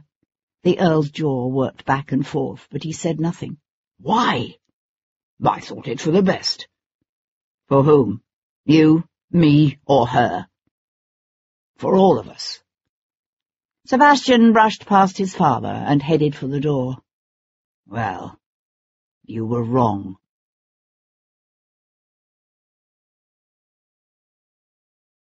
Chapter 54. The Dowager Duchess of Claiborne awoke with a start, one hand groping up to catch her nightcap before it slid over her eyes. A tall, shadowy figure moved across the floor of her artificially darkened bedchamber. She gave a faint gasp, then sat up in bed, her cheeks flushing with the heat of indignation when she recognized her only surviving nephew. "Good heavens, Devlin, you nearly gave me an apoplectic fit. What are you doing here at this ungodly hour? And why are you glaring at me in such a fashion?" He came to stand beside the carved footboard of her massive Tudor bedstead, his lean figure held taut. 17 years ago, Sophie Hendon did not die in a boating accident. She simply left her husband and surviving children behind and sailed away. Tell me you didn't know." Henrietta let out a sigh. She wished she could deny it. Instead, she said, "I knew."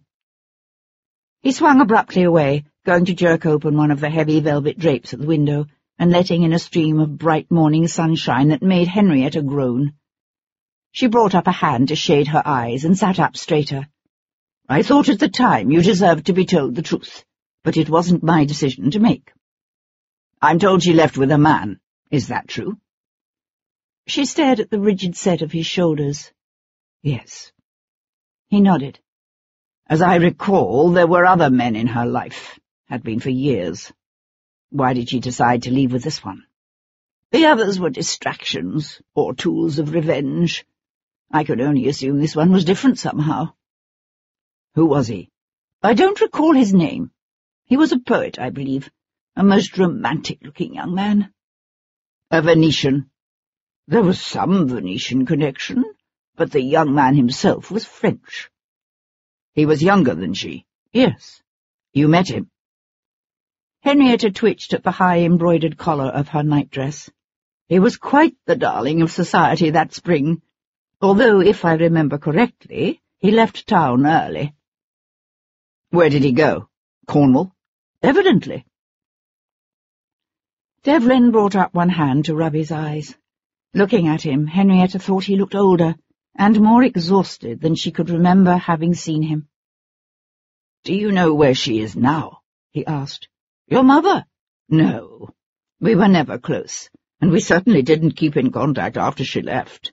I don't believe even Hendon knows precisely where she went, although he sends money to her every year." "Why? He's certainly not doing it out of the goodness of his heart. She obviously knows something he's willing to pay to keep quiet. What is it?" The Duchess of Claiborne looked into her nephew's troubled eyes and for the first time that morning told him a blatant lie. "I honestly don't know."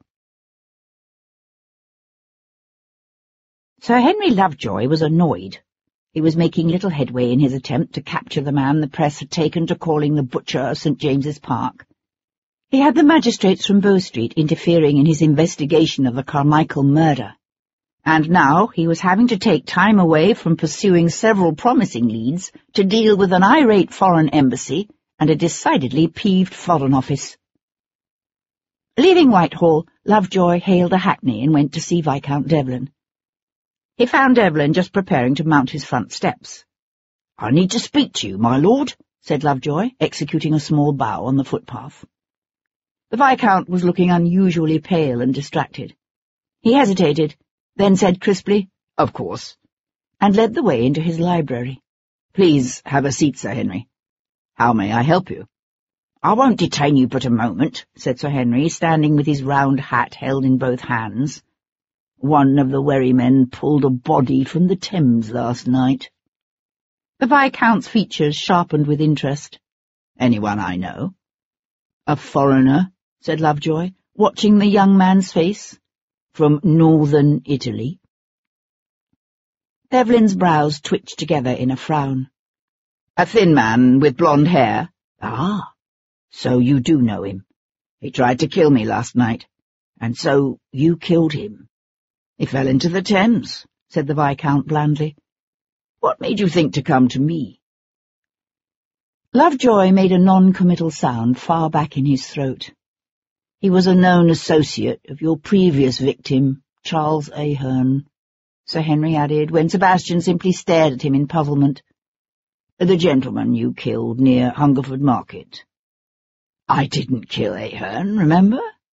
"He fell too," said Devlin with a soft smile. The smile faded quickly.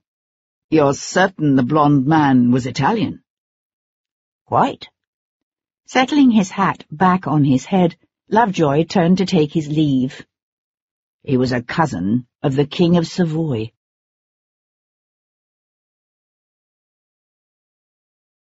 Chapter 55. After Lovejoy's departure, Sebastian stood for some time with his gaze fixed on an ancient pair of crossed swords hanging on the library's far wall.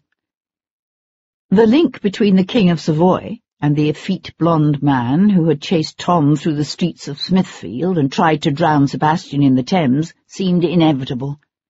The connection between the conspiracy to depose the Hanovers, Lady Anglesey's murder, and the ancient bluestone necklace that had once belonged to Sophie Hendon remained less clear. But it was a puzzle Sebastian knew he was never going to unravel as long as he allowed himself to dwell on the events of that distant summer and the lies it had spawned. And so he forced himself to put away the rage and hurt and focus instead on what his new knowledge of his mother's true fate added to his understanding of Guinevere Anglesey's death. The tie between the Countess of Hendon and an unknown French poet with Venetian connections was troubling, although Sebastian was not yet convinced it was significant. Sifting through all that he had learned in the last few days, he decided it was past time he paid another call on the bereaved Marquis of Anglesey. Reaching out, Sebastian gave the bell beside the mantel a quick tug. "Have Giles bring round my curricle," he told Maury when the majordomo appeared. Maury gave a stately bow. "Yes, my lord."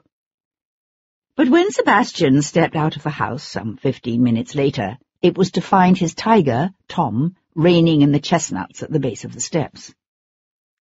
"What the devil are you doing here?" Sebastian demanded. "I told you to take a couple of days off and rest." "I don't need no days off," said the boy, his features pinched and set. "This is my job, and I'm doing it." Sebastian leapt into the curricle and took the reins. "Your job is to do what you're told. Now get down." The boy gave a loud sniff and stared straight ahead. "It's on account of I let you down, ain't it? I flubbed it, and because of me, you almost ended up fish bait." "No, you didn't let me down.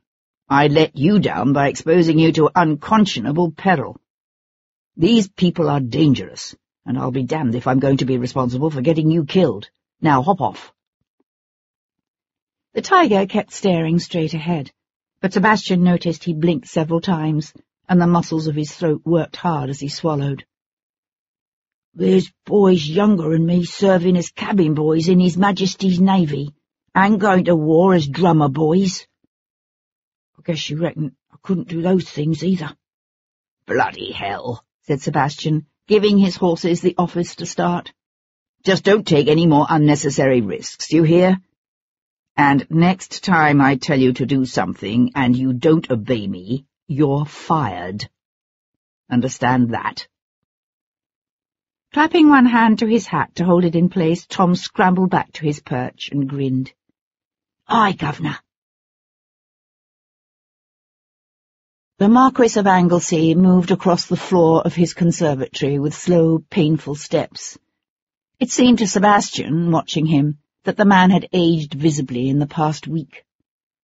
He looked around at the sound of Sebastian's footfalls, one hand tightening on the edge of the shelf of orchids beside him, as if for support. "What is it?" Sebastian paused in the centre of the room, the warm humidity of the place pressing in on him like a blanket, the smell of damp earth and lush foliage heavy in the air. "I want you to tell me how your first wife died." To his surprise, a wry smile lifted one corner of the old man's lips. He turned away to begin carefully plucking yellowing leaves from a large china rose. "I take it you've heard the rumours about how I pushed her to her death." "Pushed her?" Anglesey nodded. "She slipped on the stairs at Anglesey Hall.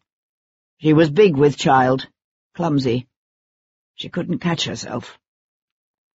His hands stilled at their task, his gaze becoming unfocused as he lifted his head to stare away, as if into the past. "Perhaps she would have died in childbirth anyway," he added softly. "She wasn't well those last few months. But there's no way to know." He brought his gaze back to Sebastian's face. "Who told you I killed her? Does it matter? No, I suppose not." Anglesey plucked another leaf and dropped it into the basket he held slung over one arm. "What are you suggesting? That I have a nasty habit of killing my pregnant wives? What possible reason could I have for killing Guinevere? Jealousy, perhaps? Because of the child she carried? You forget how desperately I wanted that child." People in the grip of strong emotion often act against their own interest. It could be she discovered something about you, something you didn't want her to know. Guinevere knew about my first wife. I told her of the rumours before we were married. I wasn't talking about your first wife's death." The old man looked around, puzzled. "Then what?" "Perhaps she learned of your involvement in a conspiracy to restore the Stuart dynasty to the throne." The Marquis looked unexpectedly pensive, his eyes narrowing. The man's body might be weakening, Sebastian thought, but it would be a mistake to assume that his mind was also failing. "I've heard murmurs, innuendo, disgruntled whispers, but I must admit I never credited them. I assumed it was all just wild talk, wishful thinking. Do you mean to say there's something in it? But what could it possibly have to do with Guinevere's death?" "That's what I haven't been able to figure out yet." Sebastian paused. I'd like to take a look around your wife's room, if I may." The request obviously caught Anglesey by surprise. He drew in a quick breath, but said, "Yes, of course, if you wish. Nothing has been touched. I know I should let Tess gather Gwyn's things together and give them to the poor, but somehow I haven't been able to bring myself to do it." Gwyn. It's what Vardon had called her, Sebastian remembered. He let his gaze drift over the aged nobleman before him. If Guinevere had been simply shot, or even stabbed, Sebastian might have found it easier to consider the Marquis a suspect. But it was hard to see how this frail old man could have played a part in the complicated charade that had followed her murder. Sebastian turned toward the house, then paused to look back and say, "Is there any possibility that your wife was planning to leave you?" The Marquis still stood beside the rose, the basket of yellowing leaves gripped in one hand. "No, of course not." "So sure." A ragged cough shook the old man's frame. He turned half away, his hand fisting around a handkerchief he brought to his mouth. When the cough subsided, he tucked the cloth quickly out of sight, but not before Sebastian glimpsed the bright stains of blood against silk. Anglesey looked up to find Sebastian watching him. A faint band of colour touched the old man's pale cheeks. "So, you see, why should Guinevere consider leaving me when she'd have been a widow soon enough? According to my doctors, I'll be lucky to last out the summer." "Did your wife know?" Anglesey nodded. "She knew. It's ironic, isn't it? I keep thinking about the day before I was to leave for Brighton. Normally she was strong about what was happening to me, but I'd had a difficult night and she took it badly. She tried to hide her face from me, but I knew she was weeping, and she said—" His voice cracked. He looked away in some embarrassment, his eyes blinking, his lips pressed together for a moment before he was able to go on. "She said she couldn't imagine how she was ever going to live without me." Sebastian found Guinevere's rooms enveloped in silent darkness, the drapes at the windows drawn closed against the daylight. A light scent hovered in the air, as if the memory of the woman still lingered here, elusive and sad. He crossed to open the drapes, the thick carpet absorbing his footsteps. The windows overlooked the garden below. From here he could see Anglesey's conservatory, and the limb of the big old oak that thrust out close enough to give access to the bedchamber, just as Tess Bishop had described it. Sebastian turned back to the room.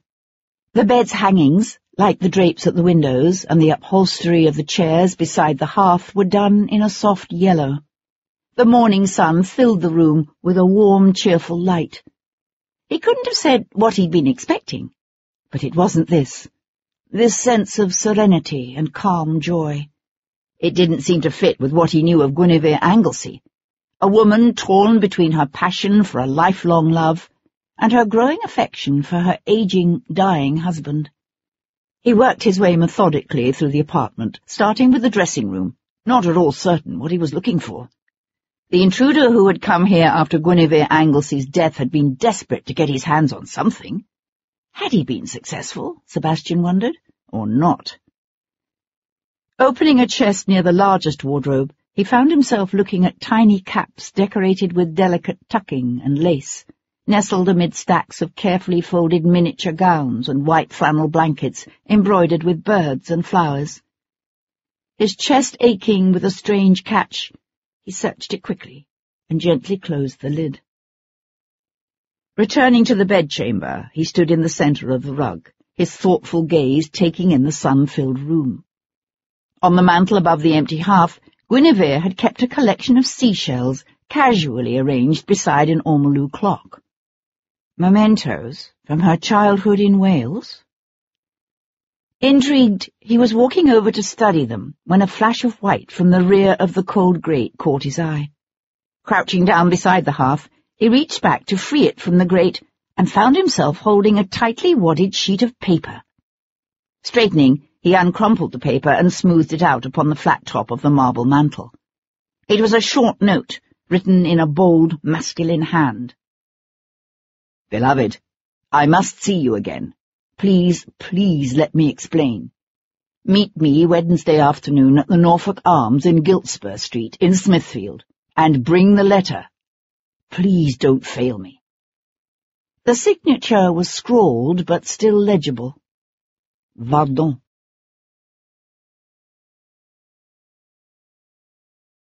Chapter 56. It took some time, but Sebastian eventually tracked the Chevalier de Vardon to White's in St. James's. "There he is, Governor," said Tom, jumping down from his perch to run to the chestnuts' heads. The Chevalier was descending the club's front steps in the company of another young buck, when Sebastian drew in the curricle close to the footpath. "If I might have a word with you, sir," he called. The Chevalier exchanged a few pleasantries with his companion, then strolled over to the curricle's side. "What is it, my lord?" The smile that accompanied the words was pleasant enough, but his eyes were guarded and wary. Sebastian returned the smile. "Drive with me a ways, won't you? There's something I'd like you to see." The Chevalier hesitated, then shrugged and bounded up beside him. "Stand away from their heads," called Sebastian, bending his hand to give the horses the office to start. "What is it?" Vardon asked as Tom scrambled back up to his perch. "I was wondering what you might make of this." Without taking his eyes from the road, Sebastian drew the crumpled note from his pocket and held it out. He was aware of Vardon's breath quickening as he took the note and read it through. His hand tightened around the paper, his face fierce when he looked up to meet Sebastian's quizzical gaze. "Where did you get this?" "It was behind the grate in Lady Anglesea's bedchamber." "But I don't understand." He thumped the back of one hand against the crumpled page, his voice tight with anger. "I didn't write this." "That isn't your handwriting?" "No." Vardon shook his head, as much in confusion as in denial. "It looks like it, but it's not. I tell you I didn't write it." If it was a lie, it was a very good one. Yet Sebastian had known people who could lie with such ease and apparent sincerity that it would never occur to the unwary to suspect them. Cat could lie like that. It was a gift that served her well on the stage. "Would you say the writing is similar enough that it could have deceived Lady Anglesey?" Sebastian asked, reserving judgment. Vardon read through the note again. "It must have done so, obviously. This hotel, the Norfolk Arms?" "Is that where she went, the afternoon she died?" Sebastian nodded. "And the letter she was supposed to bring with her?" "I have no idea," said Vardon, meeting Sebastian's gaze and holding it unblinkingly. This time Sebastian thought, that line was delivered less well, my friend. Turning the curricle in through the gates to Hyde Park, he said aloud, "Tell me again about your quarrel." A faint flush darkened the Chevalier's lean cheeks. "What more is there to say?" "She wanted to leave." "No," said Sebastian, anger putting a tight edge on his voice. "That's pitching it too rum by half. Anglesey is dying, and his wife knew it. She had no reason to leave him, and every reason not to." Sebastian thought for a moment that Vardon meant to brazen it out. Then he pursed his lips and expelled his breath in an audible gust as if he'd been holding it. "All right, I admit I made that up." "The quarrel," pressed Sebastian. "What was it about?" Vardon set his jaw. "What happened that night was between Gwyn and me. It has nothing to do with her death." "This note suggests otherwise." "I tell you it has nothing to do with her death." "So certain?" "Yes." Sebastian doubted it, but he decided for the moment to let it go. Whoever had sent that note, whether Vardon or someone else, had obviously known about the quarrel, had known about it, and used it to lure Guinevere Anglesey to her death. "Tell me," said Sebastian, his attention seemingly all for his driving, "who do you think really killed her?" Vardon fixed his gaze on the horses' heads, their manes tossing lightly with the late-morning breeze and the smooth action of their gait. After a moment he said, "When I heard she was dead, I naturally assumed Bevan Ellsworth was responsible. Then I heard she'd been found in the Prince's arms, and I thought he'd done it. A part of me still suspects Ellsworth, although you say it couldn't have been him, that he was otherwise occupied that day." He swiped an open hand across his face, rubbing his eyes. "Now? I don't know. I just don't know," he repeated softly. Sebastian drew the blue stone necklace from his pocket and held it out. "Have you ever seen this before?" The Chevalier stared at the necklace, his nostrils flaring with a sudden intake of breath, his eyes opening wide with what looked very much like horror. "Good God! Where did you get that?" Sebastian threaded the silver chain through his gloved fingers. "It was around Lady Anglesey's neck when she was found in the pavilion." "What? But that's—" He broke off. "Impossible." "Why?" "You have seen it before, haven't you?" "Where?" Vardon stared off across the park. Even this early in the day the park was crowded. The morning had dawned clear, the sun warm in an open blue sky. But dark clouds could be seen building again on the horizon, threatening more rain before nightfall. "The summer when I was 12 or 13, my mother took us to the south of France. There was a peace then, if you'll remember. It didn't last long, but my mother missed France and she wanted us to see it. We took Guinevere with us." "Just Lady Guinevere?" Vardon shook his head. "Morgana, too. We stayed with some people who had a chateau near Cannes. Somehow or another they'd managed to survive the revolution, although they'd fallen on hard times. We came to know a woman there, an Englishwoman who was another of their guests. The necklace was hers. She told us a strange story about it, how it had once belonged to a mistress of James II, and how the necklace always chose the next person it was to go to by growing warm in their hand." He leaned back against the curricle seat, his arms crossed at his chest. "I didn't believe any of it, although it made a wonderful story. But when the woman took the necklace from around her neck and handed it to Guinevere—" His voice trailed away. "It grew warm. Yes, it was practically glowing." He let out a ragged half-laugh. "I know it sounds unbelievable. I remember Morgana was so jealous she practically snatched the necklace from her sister's hand. But it immediately went cold again." Sebastian looked at him sharply. When Sebastian had described the necklace to Morgana, she disclaimed all knowledge of it. Had she simply forgotten the incident, or remembered it all too well? "And this woman, she gave Guinevere the necklace?" "No, that's just it. The last time I saw the necklace it was still around the Englishwoman's neck, and that was 8 or 9 years ago." "What was her name?" The question came out sounding harsher than Sebastian had meant it to. "Do you remember?" Vardon shook his head. "They said she was mistress to a Frenchman, one of Napoleon's generals, I believe.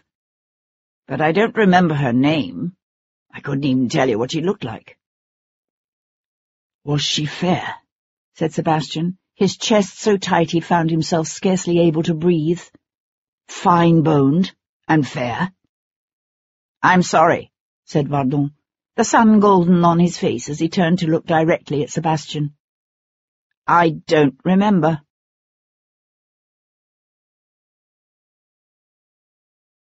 Chapter 57. Kat's gowns were made by London's most fashionable modistes, her slippers of the finest silk and kid, her chemises trimmed with delicate Belgian lace. But there had been a time when she'd been intimately familiar with London's booming second-hand clothing trade. She'd known who would fence a silk handkerchief, just as she'd known who would give the best price for a stolen watch. Not all the goods in the second-hand clothing trade were stolen. Men and women, fallen on hard times with nothing left to sell, could still sell their own clothes, their appearance becoming ever more ragged as they spiraled down into the gutter. Yet such a huge traffic in used items also created a ready market for thieves. Having once been a thief, Kat knew exactly where to go when she decided to track down the dealer who had sold Lady Addison Peebles' green satin ball gown to Guinevere Anglesey's killer. Many of the second-hand clothing dealers had stalls in the Rag Fair in Rosemary Lane, while others sold their goods from barrows in Whitechapel, with the occasional purloined round of cheese or bacon hidden away beneath the tattered petticoats and breeches. But the finest quality goods could be found in a little shop kept by Mother Keys in Longacre. There, in her elegantly bowed front window, Mother Keys displayed delicate silk handkerchiefs and nightdresses of linen and lace, snowy white kid gloves, and ball gowns fit for a queen. All looked new, although they were not. Some had been sold by their owners or the servants to whom they'd been given. Others had come into the shop by more nefarious channels, with any initials or marks carefully removed before the items were put on display. The bell on the front door jangled pleasantly as Kat entered the shop, bringing with her the warm sense of sun and morning breeze. Mother Keys looked up from behind her counter, her sharp hazel eyes narrowing as they travelled up the length of Kat's fringed and embroidered bout de soie walking gown, assessed the package she carried, and came to rest on her face. It had been nearly 10 years now since a much younger Kat had slipped through Mother Keys's door, and she hadn't been wearing soft kid gloves or a chip hat with a delicately curled ostrich feather that cost enough to feed a family for months. But Kat knew the woman recognized her.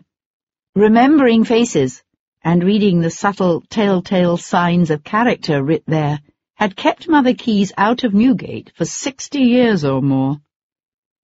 Holding the old woman's gaze, Kat spread the green satin gown on the polished counter between them and said, "If I were Abigail to a duke's daughter-in-law, and my lady gave me a gown such as this that she no longer wanted, I think I'd bring it to you to sell." Mother Keys glanced down at the gown, her eyes narrowing, although her face gave nothing away. She was a tiny woman, her frame delicate, the features in her wrinkled face small and even. She looked back up at Kat. "Think me a flat, do you?" Kat laughed. "I know very well you are not. And this maid I'm talking about, the one who sold you this dress?" She spoke the truth. Lady Addison Peebles did give her the gown. Her mother-in-law said the colour made her look like a sick frog. Mother Keys blinked. "You have the dress, and you know who sold it. So why are you here?" Kat laid a guinea on the expanse of shimmering satin. "I want to know who bought it." Mother Keys hesitated a moment, then picked up the coin with quick, nimble fingers. "I don't know their names, but I do remember them." It didn't surprise Kat. People were Mother Keys's hobby.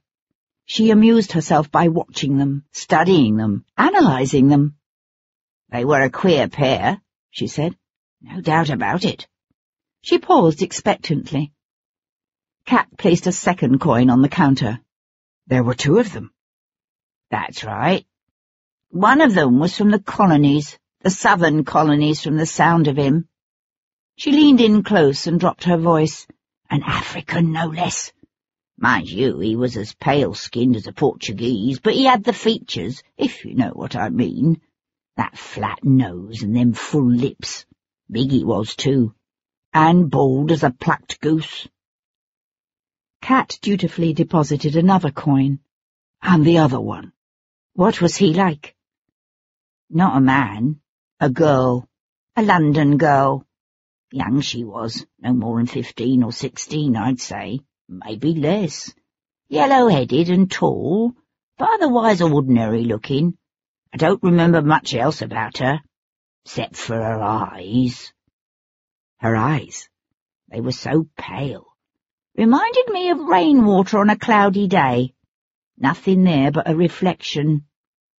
"You wouldn't happen to remember anything they said, would you?" Mother Keys gazed out the shop window at the troop of soldiers marching past, her lips pursing with sudden thought. Well, let me see. Cat placed another coin on the table. The coin disappeared beneath Mother Keyes's tiny hand. They argued a bit about the size of the dress. The girl, she kept insisting they needed something bigger, but the African, he said no, it'd do just fine. And then he said the queerest thing. The old woman paused expectantly. Suppressing a sigh of impatience, Cat produced another coin. Mother Keyes drew back her lips in a smile that displayed a mouthful of unexpectedly sound teeth. He said that dress, it was just the thing for a lady to wear to the Brighton Pavilion.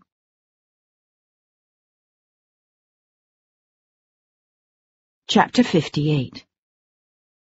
I'd like you to spend some time hanging around Lady Quinlan's house, Sebastian told his tiger after they had returned the Chevalier to St. James's Street. See if you can find out what her ladyship was doing the day Guinevere Anglesey was killed. You think Lady Quinlan offed her own sister? Squeaked Tom in surprise. I think I'd like to know what she was doing last Wednesday. I'll find out, ne'er you fear, promised Tom. Sebastian grunted. And do endeavour not to get picked up by the watch this time, do you hear? I never, Tom began, as they turned onto Brook Street, only to break off and say, Caw, look there! Ain't that Miss Cat? She stood on the footpath before Sebastian's house, the embroidered skirt of her peau de soie walking dress clutched in one hand as she prepared to mount his steps. Cat never came to his house. She said it wasn't appropriate, that the time they shared together should be kept separate from the life he lived in Mayfair as the Earl of Hendon's son and Lady Wilcox's brother. She knew it infuriated him, but she wasn't the kind of woman to be intimidated by a man's anger. No matter how much he told her he didn't give a damn about the conventions, that he had only one life and she was a vitally important part of it, she stubbornly stayed away. Only once before had she come here, and then she'd been both unconscious and bleeding. At the sound of the curricle, her head turned, the brim of her chip hat casting the features of her face into shadow. "Stable them," he told Tom, handing the boy the reins and jumping lightly from the curricle's high seat. "What is it? What's wrong?" he asked, his hands clasping Cat's shoulders as she came up to him. She shook her head. "Nothing's wrong. I located the second-hand dealer who sold Lady Addison's green satin evening gown." He knew better than to ask how, out of all the second-hand clothing dealers in London, she'd known which one to go to. "And?" "She says she sold it to an African, and a tall young girl with pale grey eyes." The girl was easy enough to find. According to one of the men Sebastian came upon sifting through the still-smoking rubble of the Norfolk Arms on Giltspur Street, her name was Amelia Brennan. The eldest of 8 children, she lived with her mother and father in a ramshackle, whitewashed cottage built into what had once been the garden of a bigger house facing Cock Lane. The larger houses themselves had long since been broken up into lodgings, their gardens disappearing beneath a warren of shanties and hovels, threaded by a narrow byway half filled with heaps of ashes and steaming rubbish piles. As Sebastian's carriage turned down the lane, ragged children stared from open windows, their hair tangled and matted, their faces and arms as caked with dirt as newly dug potatoes. Most had probably never seen a lord's carriage, with its well-fed, glossy-coated horses, its liveried and powdered footmen standing up behind. They had certainly never seen such a sight here in Halfpenny Court. Sebastian waited in the carriage while one of the footmen hopped down and went to rap on the Brennans' warped door. The show of ostentatious power and wealth was deliberate, and Sebastian meant to use it to his advantage. The Brennans' cottage was better tended than its neighbours, he noticed, its missing windows covered with oiled parchment rather than simply stuffed with rags, the front step freshly swept. But signs of encroaching decay were evident in the rotting eaves at one corner, in the shutter that hung drunkenly from a broken hinge. A woman answered the door, a boy of about 2 balanced on one hip. She had the worn face and greying hair of an old woman, although, considering the age of her children, Sebastian suspected she was only in her mid-30s. He watched her gaze travel from the powdered footman to the grand carriage filling the lane outside her cottage, and saw the terrible fear that flooded into her eyes. Her lips parted, her arms tightening around the child so that he let out a whimper of protest. Sebastian swung open the carriage door and stepped down with an affected, languid pace, a scented handkerchief held to his nostrils. "Your daughter, Amelia, has been implicated in the murder of the Marchioness of Anglesey," he said, his voice at its most patrician and condescending. "If she cooperates, I can help her, but only if she cooperates. If she doesn't, it will go hard on her." He let his gaze drift with unmistakable meaning over the humble cottage. "On her, and on you, and your other children." "Oh, my lord," gushed the woman, sinking to her knees. "Our Amelia's a good girl, truly she is. She only did what she was told like a proper servant when—" Sebastian cut her off. "Is she here now?" "No, my lord, she's—" "Get her!" A crowd of stair-stepped children filled the open doorway behind the woman. She twisted around, her gaze singling out a thin boy of perhaps 11 or 12. Normally a lad of that age would be off earning money to help his family. That he was here now suggested that the boy, like his sister, must have worked at the Norfolk Arms. Last night's fire would be hard on this family. "Nathan," said the woman, "go, and be quick." Sebastian watched the boy dash off, then turned back to the woman. "I would like to come in and sit down." Mrs. Brennan stumbled to her feet, her thin chest jerking with each rapid breath. "Yes, of course, my lord. Please come in." The house was neat and tidy, the dirt floor swept, the walls scrubbed clean. There were 2 rooms, one above the other, with a steep set of steps along one wall leading up to the 2nd floor, where the children doubtless slept. It was a luxury for a family to have 2 rooms. In some parts of London, families slept 20 and more to a room. Shoving the baby into the arms of a girl of about 7, Amelia's mother showed Sebastian to a settle beside the empty hearth. Fronted by a crude trestle table with benches, the hearth took up most of the back wall. A box bed stood in the far corner, where, in the dim light, Sebastian could make out the huddled shape of a man lying on one side so that he faced the wall. "He hurt his legs some months back," said the woman, following Sebastian's gaze. "His legs and his head. He hasn't been able to work since. He can't even walk." Which explained the rotting eaves and broken hinge on what had once been a well-tended cottage, Sebastian thought. Without its major wage earner, this was a family sliding toward the edge of disaster. Through the open door at the rear, Sebastian could see a small yard with a wash-house and a big copper kettle steaming over a brazier. According to the man at the Norfolk Arms, Amelia's mother worked as a laundress. When she brought him a pot of ale, Sebastian's gaze fell on her cracked, raw hands. A woman could scrub clothes until her hands bled, and still she wouldn't be able to earn enough to feed a family of 10. "Our Amelia's a good girl, truly she is," Mrs. Brennan said again, her red hands twisting in the cloth of her apron. "She was only doing what she was told." "Which was?"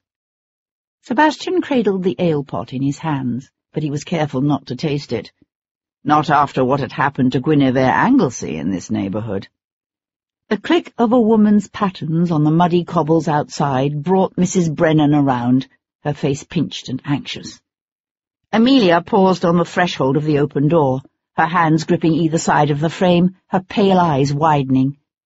At the sight of Sebastian, she whirled to run, then let out a soft cry when Andrew, one of the strapping footmen Sebastian had brought with him, stepped forward to grasp her by the arms.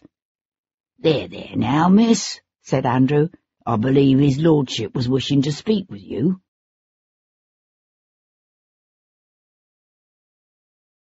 Chapter 59. "Amelia, please," said Mrs. Brennan. She reached out to loop an arm around the neck of one of the younger children, and pull him closer to her, as if she might somehow protect him from what was about to happen. "Please." Amelia's pale grey eyes met her mother's darker, troubled gaze. She hesitated, then bent to unstrap her pattens. When she straightened, her face was carefully wiped clean of all expression. She came to slide onto the bench on the far side of the table. 4 of the younger children crowded around her, their faces solemn as they stared at Sebastian. The girl with the baby hung back against the far wall, but her gaze, like her siblings, was fixed on Sebastian. Only Amelia refused to look at him, her gaze on the table before her. "I want you to tell me precisely what happened at the Norfolk Arms last Wednesday," he said to her. "I already know about the murder. All I need you to do is confirm the details." She brought up both hands to smooth her lank hair away from the sides of her face. Her expression might be calm, but her hands were shaking. She sucked in a deep breath, her teeth working on her lower lip. "I didn't know nothing about it till it was all over." She glanced up at him once, quickly, then away. "I swear I didn't. We was busy that afternoon, and I was working the common room. Then Mr. Carter, he comes to me and says he wants me to help him buy a dress for the lady." Sebastian waited. A quiver of revulsion, bordering on horror, passed over the girl's face. "He wanted me to go with him to make sure he bought the right size. He said she was tall like me, but he made me look at her so I'd be sure." "You went with him to Longacre?" She nodded. "That green gown. I told him it was too small, but he was that set on buying it. He said it was just the thing for—" She broke off. "For a lady to wear to the Brighton Pavilion?" Sebastian finished for her. Her head bowed until he could see the crooked white line of the part in her hair, her hands clutched together on the worn tabletop. "He said it'd fit, that her ladyship weren't such a strapping wench as me." "Only you were right, weren't you? It was too small. Did they make you wash her ladyship's body and dress her as well?" Amelia's gaze flew to her mother. Mrs. Brennan pressed her lips together, then gave a barely perceptible nod of her head. Amelia sucked in another shaky breath. "Mum does most of the laying out round here. While Mr. Carter and I was gone, he had Mum brought in to see to the lady." Sebastian glanced at the woman who stood beside the empty hearth, her thin shoulders hunched, her hands clutching her elbows close to her sides. "Did he tell you what they intended to do with the body?" Sebastian asked. It was Amelia who answered. "No, but we heard them talking. They was at the other end of the room arguing, while Mum and I got the lady dressed and finished cleaning up the mess." "The mess?" "In the room where she died." "And where was that?" The girl's forehead puckered with confusion, as if she'd expected him to know this, since he knew so much else. "The best upstairs parlour." Sebastian set aside the untouched pot of ale and pushed to his feet. "Tell me about the necklace," he said. "The silver necklace with the blue stone disc. Was her ladyship wearing it when you first saw her?" Again, that furtive exchange of glances between mother and daughter. "No, it was on the floor underneath her," said Amelia. "Mum found it when she was cleaning her up. The clasp was bent a bit, but I was able to straighten it out enough so as we could get it back on her." "And then what did you do?" Amelia swallowed. "We rolled the lady up inside a length of canvas, and Mr. Carter and me carried her down the back steps and out into the alley. They had a cart waiting." "What kind of a cart?" Amelia lifted one shoulder in a shrug. "Just a cart, like the ironmongers use. It was empty, except for some canvas bags filled with ice, and a big chest." "A chest?" "That's right. One of them fancy Chinese chests with black lacquer work, all covered with paintings of dragons and trees picked out in yellow and red." Sebastian gave a wry smile. He remembered noticing the chest when he looked round the yellow cabinet in the pavilion. He'd seen the chest and hadn't given it a second thought. The prince was always ordering cartfuls of oddities and trifles for the pavilion. No one would question or even remember the delivery of yet another Chinese lacquered wood chest. While the ice... The ice could very well have come from the inn's own cellars. It wasn't so uncommon these days. The extra cold would have delayed the onset of rigor mortis enough for Guinevere's killers to haul her body down to Brighton in the cart, then stuff her into the chest and carry her into the pavilion. Yet all those hours in the cart had left their mark in the pattern of lividity Paul Gibson had identified so accurately on Guinevere's body, just as the passing of the hours had left their own signs that could be read by those who knew how to interpret them. But whoever had killed Guinevere Anglesey and conspired to implicate the Prince Regent in her murder hadn't known about those signs, hadn't known that their victim's very body would betray them. "Who else came to the inn that afternoon?" Sebastian asked aloud. "Do you remember?" Amelia shook her head, her face confused, as if she couldn't quite understand where he was going with the question. "The usual crowd. The common room was full." "I'm not talking about the common room. I'm interested in anyone who might have gone upstairs." "I wouldn't know about that. Like I said, we was busy." "You didn't see a young gentleman? A handsome young gentleman with dark eyes and light brown hair?" "No, I told you. I didn't see nobody." The girl was becoming agitated, her back held tight, her eyes wide. Sebastian eased up on her. "Several nights ago, some men unloaded a cargo into the inn's cellars. One of them was a gentleman, a thin man with longish blonde hair. Do you know who he was?" "No." Sebastian pressed his hands flat on the tabletop and leaned into them, his arms straight. "The woman whose murder you helped to conceal was a marchioness, the Marchioness of Anglesey. Did you know that?" Amelia looked up at him, her chest rising and falling with her quick breathing. "But we didn't do nothing." She scrambled up from the bench and backed away from him. "We only did what we was told." "It's enough to get you hanged. You and your mother both." Sebastian's gaze swept the huddled, silent children. "And then, what will become of them?" The woman beside the empty hearth let out a sharp cry. Sebastian didn't even glance her way. Amelia covered her mouth with one hand, her eyes squeezing shut. Then her hand slipped away, and her eyes opened slowly. "I've seen him around the inn a few times," she said, meeting Sebastian's compelling gaze. "But I don't know his name. I swear to God I don't. He usually comes with his lordship." "His lordship?" "They was both there that day. I thought you knew. He's the one brought the cart." Sebastian searched her face, looking for signs of deceit. "You're certain this other man was a lord?"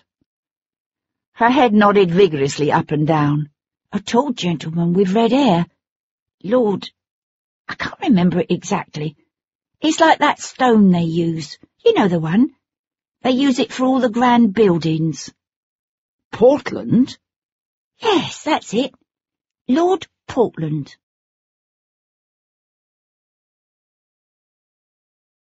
Chapter 60. Intent on intercepting the Home Secretary before he left Whitehall for the Regent's fete, Sebastian directed his coachman toward Westminster. The shadows were only just beginning to lengthen toward evening. The Regent's first guests wouldn't be arriving for hours, but the streets were already packed with crowds surging toward Carlton House in the hopes of catching a glimpse of the exiled French royal family and 2,000 noblemen and women arriving at what was being called the grandest, most extravagant sit-down dinner in the history of the European monarchy. By the time Sebastian's carriage had passed Temple Bar and swung onto the Strand, the horses were barely moving. They sidled nervously in their traces. The lightly sprung coach rocked from side to side by the jostling crowd. Sebastian threw open the door. "Get the carriage out of this," he shouted to his coachman. "I'll make better time on foot." "Yes, my lord." Leaving the carriage awash in a sea of ragged humanity, Sebastian threaded his way through a crowd that grew increasingly surly as he neared Somerset House. "They say they's going to let us in tomorrow to look at the place," yelled one man. "Them knobs. They get to eat and drink their fill. All we get to do is look. Hear, hear, murmured a score of men near him. Sebastian pushed on, aware of the sullen looks being cast his way. He found himself regretting the exquisitely cut coat of fine blue cloth, the skin-tight leather breeches and shining top boots that unmistakably marked him as a gentleman. Prinny had planned this fete as a grand celebration of the inauguration of his regency. But it occurred to Sebastian, as he looked into the sweating, bitter faces around him, that the prince had misjudged his populace. People were angry, resentful. Tomorrow the prince would again leave London for Brighton. What better time, thought Sebastian, to stage a coup? Someone up ahead began to sing. "Not a fatter fish than he flounders round the polar sea." An ugly chorus of jeers swelled through the crowd. A dozen more voices took up the ditty. "See his blubber and his gills, what a world of drink he swills." "Oi, who do you think you're shoving there?" growled a voice behind Sebastian. Sebastian threw a glance over his shoulder. A dark-haired man with a craggy face, lips peeled back and jaw set in determination, was pushing his way through the crowd, his gaze fixed on Sebastian. The mob surged, hemming in Sebastian. Craggy Face lunged, his right hand fisted around a dagger. Sebastian tried to feint to the left, but the crowd was too close. The searing edge of the blade slid across his ribs, slicing through coat, waistcoat, and shirt to nick the flesh beneath. "Every fish of generous kind," sang the throng, "scuds aside or shrinks behind." "Bloody hell," swore Sebastian, bringing the edge of his hand chopping down on the man's wrist. "You've ruined another of my coats." Craggy Face yelped. His fist reflexively opened to drop the knife into a scuffle of rough-booted feet. "What about his presence keep?" roared the crowd. "Oh, the monsters of the deep!" The man grabbed for Sebastian's arm. Cupping his left hand over his right fist, Sebastian drove his elbow back into Craggy Face's stomach. The man's eyes flared wide, the breath gusting out of his pursed lips as he doubled over. He stumbled back, careening into a carpenter's apprentice in a paper cap. "Hey, what the hell?" the apprentice swore, his fists coming up. Twisting around, Sebastian scanned the sweat-sheened, hostile sea of faces around him, lit now by the rich golden light of a fading day. His head swam with the close-packed odours of sun-baked stone and brick, of hot men and foul breath. He saw a clean-shaven man with dark hair and a patrician nose, and recognized him from the alley near the Norfolk Arms. Then Sebastian's gaze locked with the hard grey stare of a man whose auburn head towered above the ragged crowd. The Earl of Portland wore the dark, unassuming coat of a man who was dressed with the intent of not calling attention to himself. At his side, Sebastian glimpsed a familiar, half-grown lad, Nathan Brennan from Halkney Court. "Bloody hell," Sebastian swore under his breath. "How many more were there?"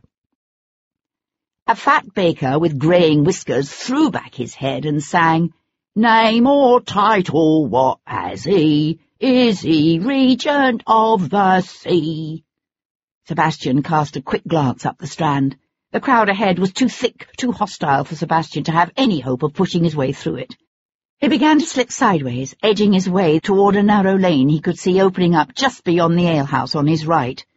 "By his bulk and by his size," sang the crowd, their voices swelling toward the punch-line. "By his oily qualities." Slipping between a fishmonger and a tattered beggar, Sebastian reached the corner. The side streets here lay in shadow, the shops already shuttered out of fear of the restive throng. Without looking back, Sebastian darted down the lane. "This or else my eyesight fails," roared the mass of voices. "This should be the Prince of Wales." Sebastian heard a shout go up from behind him, followed by a chorus of angry protests from the crowd, as his pursuers pushed their way forward.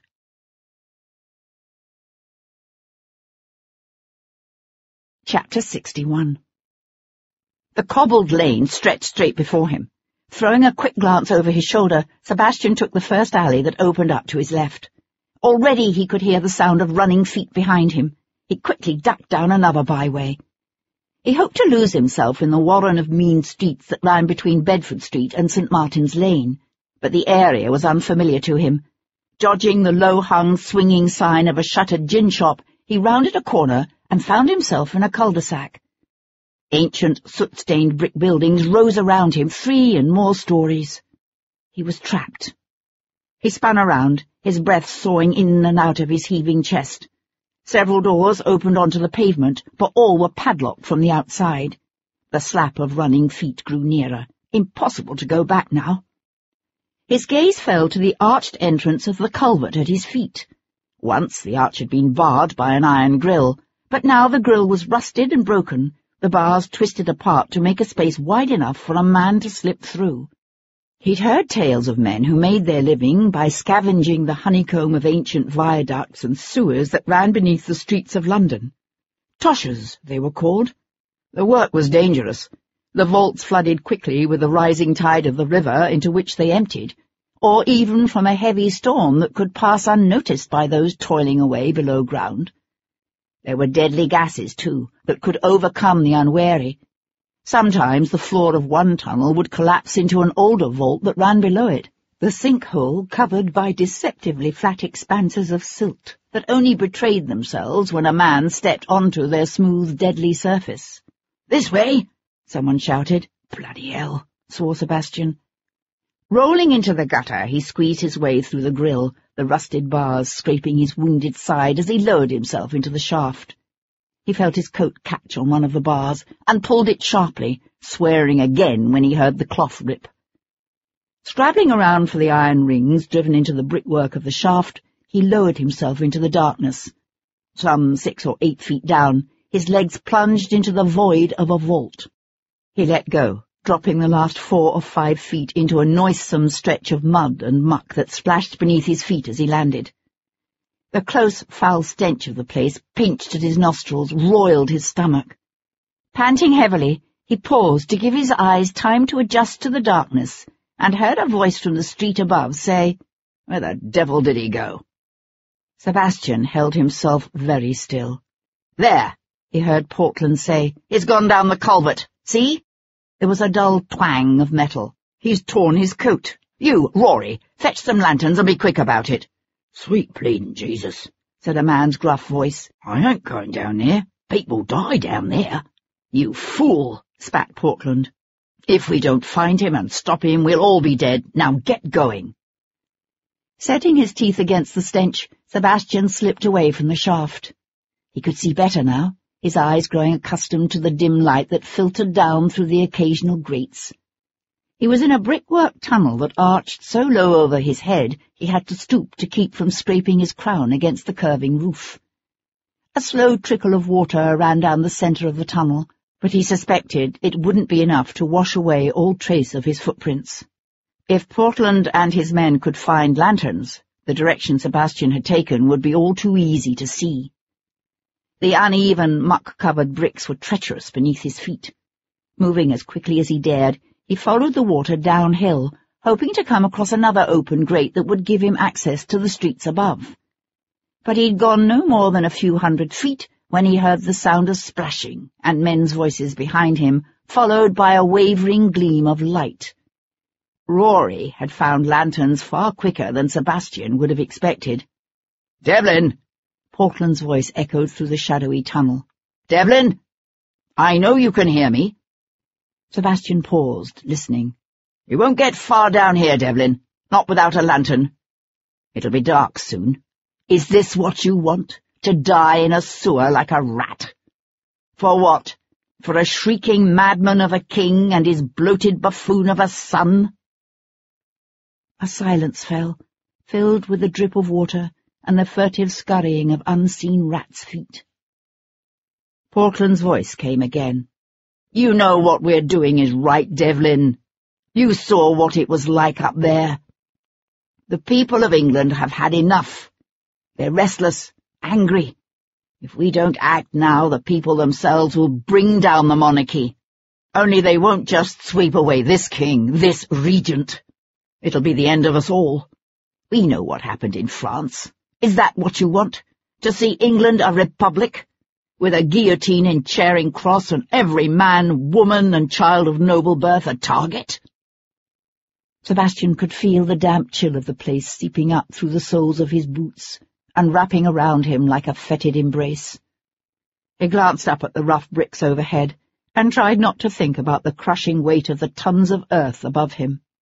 "Join us," Portland was saying. "You know what we want. A strong England, a strong monarchy. It can happen. All it takes is a few selfless, determined men in the right places. Tomorrow the regent leaves for Brighton. We will simply seize control in his absence. Declare for Anne of Savoy and her husband, and present the world with a fait accompli. What can Prinny do? March on London? It won't happen. What regiment would follow him? It'll be the bloodless revolution of 1811. Join us, Devlin. It will be a historic moment." The Home Secretary fell silent. "There," said a man's gruff voice cutting through the darkness. "See the footprints?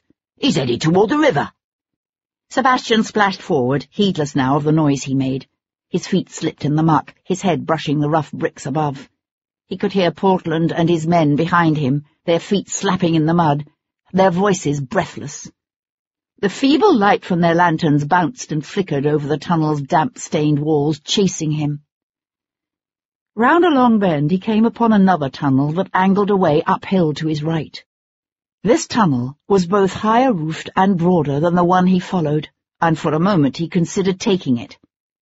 He'd long ago lost all sense of orientation, but when he hesitated at the junction, the air of the wider tunnel lay still and dead in the darkness, while a faint stirring of air seemed to waft up from below. He followed the air. Before he turned away from the intersection, Sebastian was careful to leave the sides of the tunnel and deliberately wade out into the sluggish stream that now trickled down the centre. The water was deeper here. It would hide his footprints, mask his choice of direction. Debris-fouled water swirled around his boots, slowing his steps and growing higher by the minute. He dared not move too quickly now. The least sound would betray the direction he had chosen.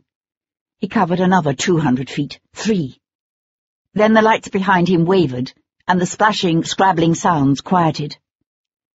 Sebastian immediately drew up, holding himself perfectly still.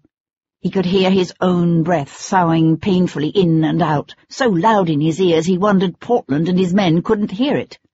"Son of a bitch," swore Portland. "Which way did he go?" Sebastian breathed through his mouth, trying to block the stench of the place. The bloated carcass of a dead dog floated beside him.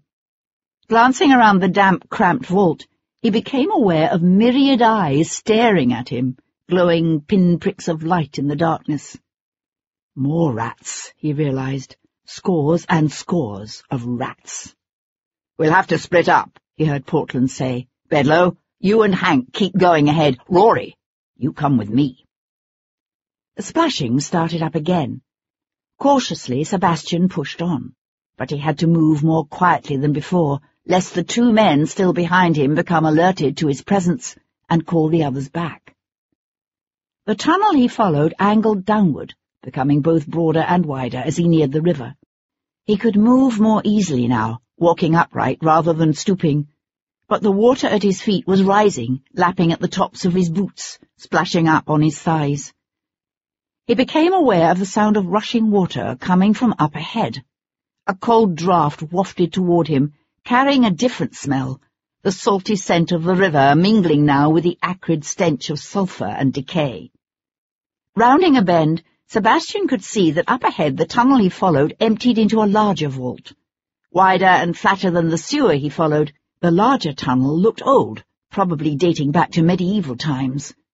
Built of stone rather than brick, its centre formed a deep culvert through which rushed a wide stream of water, flowing so fast it filled the air with a soft mist.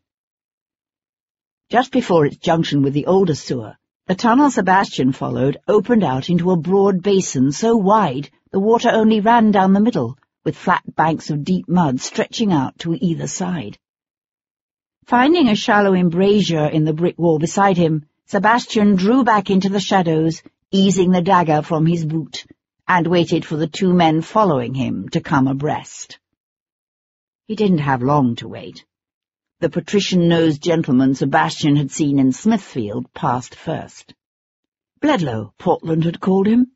He carried the lantern thrust out before him at the end of a straight arm that shook so violently the light wobbled drunkenly over the curving walls and ceiling. Sebastian held himself very still and let the first man pass. The handle of the knife felt smooth and hard against Sebastian's palm, the chill from the dank earth around him seeping through his sweat-dampened clothes. He waited until the second man, the dark-haired, craggy-faced assailant from the Strand, had taken one step, two, beyond the embrasure. The man moved clumsily, the scuffling of his feet on the slimy, uneven brick making enough noise to cover the whisper of sound as Sebastian slipped from the embrasure. Catching the second man from behind, Sebastian clamped his left hand over the man's mouth and slit his throat, the blade slicing swift and sure. The man died instantly. Sebastian quietly eased the body down to the muddy bricks at his feet. But something in the man's pocket clunked against the ground loud enough to bring the first man, Bledlow, around. "Oh, my God!" he yelped. Swinging the lantern like a weapon, Bledlow charged. Ducking the edge of the lantern, Sebastian sideswept the lunge. His foot slipped on the slimy bricks, and he went down on one knee, the knife spinning out of his hand. Whirling around, Bledlow charged again, the lantern still gripped in one fist. Crouching, Sebastian fell back, and used the man's own momentum to roll him over one shoulder with a heave that sent Bledlow lurching out into the broad mud of the basin. The lantern flew through the air and splashed into the water, going out. The tunnel plunged into near darkness. Sebastian heard a deep subterranean rumbling. The mud heaved, sucking Bledlow down. "Help!" The man floundered in the mud, sinking deeper to his hips now in the oozing muck. "For God's sake, help me!" Sebastian hesitated. He even took an unthinking step off the brick onto the treacherous sucking mud. But the man had stumbled far out into the muddy basin. Even if Sebastian were to throw himself flat across the unstable silt, his outstretched arms still would not grasp the doomed man's flailing hands.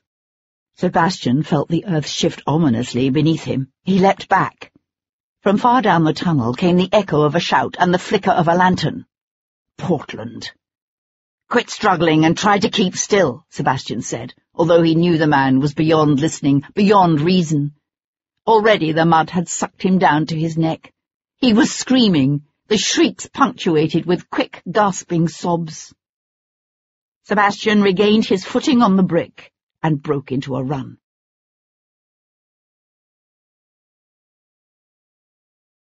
Chapter 62. The light filtering down through the gratings had dimmed with the approach of evening. Soon, Sebastian realized, it would be night. And with the fall of night would come the rising tide. Reaching the main culvert, Sebastian turned left, moving away from the river.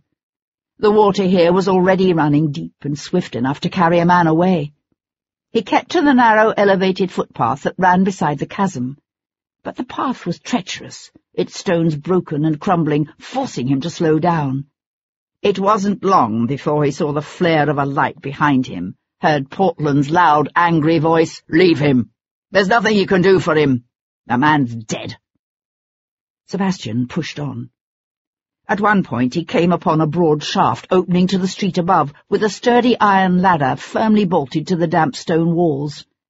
Taking a chance, Sebastian scrambled up the ladder to find the bars of the culvert above soundly in position. Conscious of the passing of precious seconds, he dropped back down and kept going.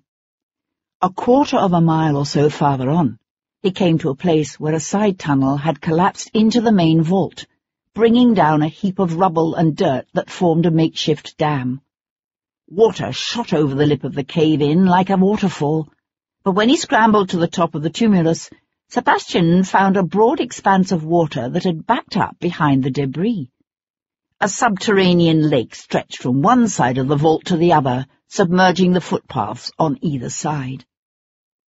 "Well, hell," The light was fading fast, the dam alive with rats that scuttled screeching across the refuse at his feet. Reaching down to pick up a stout branch, he found himself staring at the pale body of a newborn baby, mixed up with the carcasses of dead cats and dogs, and the broken chairs and filthy twisted rags that had snagged on the rubble. The stench here was almost overwhelming. Moving gingerly in the near darkness, Sebastian lowered himself into the cold, murky water on the far side of the dam. His cravat wasn't exactly white anymore, but he tore it off anyway, and buttoned up his dark coat to hide the betraying gleam of his silk waistcoat. Scooping up a fistful of muck, he smeared his face with mud. Then he settled down to wait, the branch held ready. The glow of the lantern grew closer. He heard a man say, "Oh, God," in a voice half-strangled by disgust. "Rats! And look what they're eating!" "Here," snapped Portland. "Give me the lantern." Sebastian could see him now, the light from the battered tin lantern wobbling over the vaulted ceiling of the sewer as he clambered across the debris. The Home Secretary's hat was gone, his once fine coat torn and muddied. A jagged scrape trickled blood down one cheek. At the top of the dam he paused. "Mother of God, it's a lake," said the other man, coming up beside him. "We can't get across that." "Devlin obviously did." "You don't know that." "Maybe he drowned." "He didn't drown." Perching the lantern on the end of an out-thrust slab of rubble, Portland waded into the lake. The water swelled up over his boots until it was lapping at his thighs, then his hips. As he lifted his arms above the dark water, Sebastian could see the pistol stuck in the waistband of his breeches. Hidden behind a pile of trash, Sebastian sank lower in the water and let him pass. The other man hesitated, then scampered after him. He was reaching back to grab the lantern when Sebastian rose like a spectre from the water, the branch gripped in both hands. The man's eyes widened, his lips parting in a high-pitched shriek. Sebastian put the entire weight of his body into the swing and sent the wood smashing into the man's legs.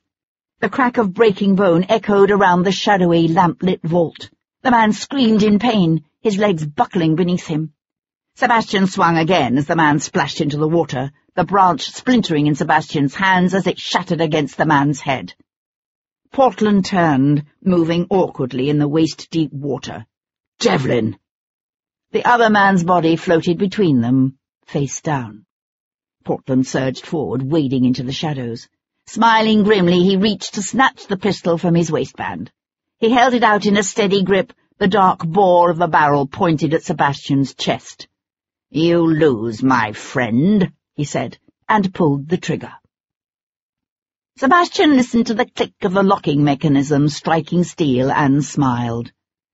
"Powder doesn't like to get wet. You son of a bitch!" Portland's nostrils flared, his lips pressing together in a tight, grim line. Shifting his grip on the pistol, he swung it over his head like a club and lunged at Sebastian. Dodging sideways, Sebastian felt the slime-coated rubble shift beneath his feet. He lost his balance and plunged deep, sucking in a quick breath just before the water closed over his head. He had to fight his way to the surface, the ground beneath his feet still treacherous. Breaking water, he found Portland there before him.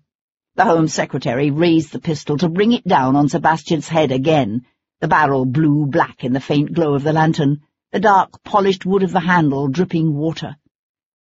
Sebastian still gripped the splintered remains of his cudgel in his fist, and he used it now like a dagger, driving it up into Portland's gut just as the man leapt.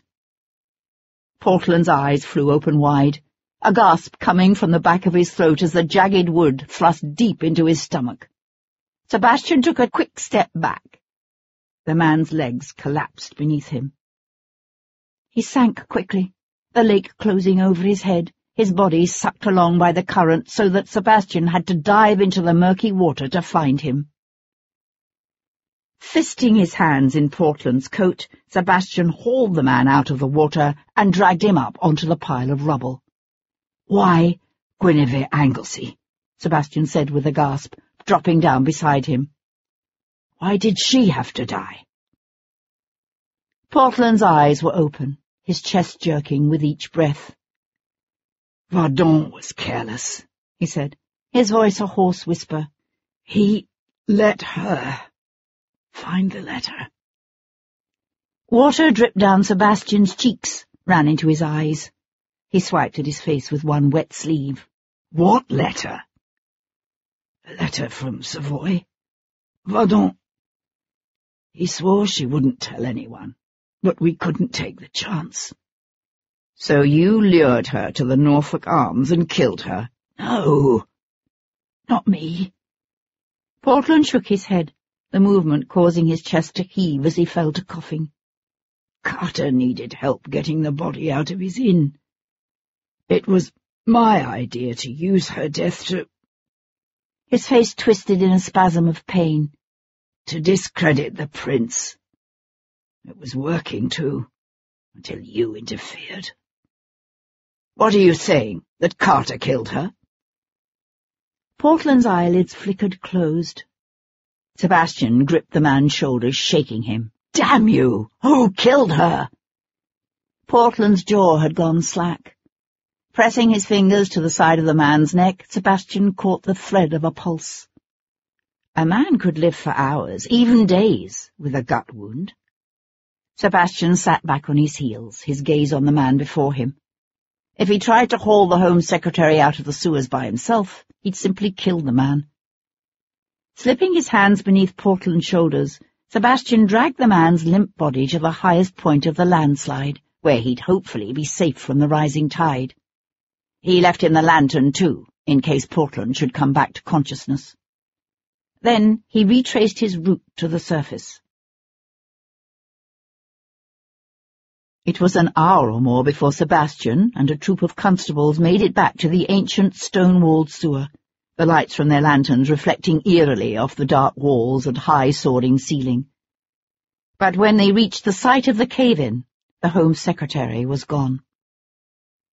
Standing at the top of the pile of rubble, Sebastian looked out across the dark expanse of water. The body of the other man he'd killed lay half-submerged at the base of the rubble, but the Home Secretary still floated, his body lying face down in the subterranean lake. I don't understand it, said the chief constable, coming to stand beside Sebastian. The rocks aren't wet here. The tide couldn't have come high enough to carry him off. So what happened? Sebastian stared down at the smear of blood that led to the water's edge, and said nothing.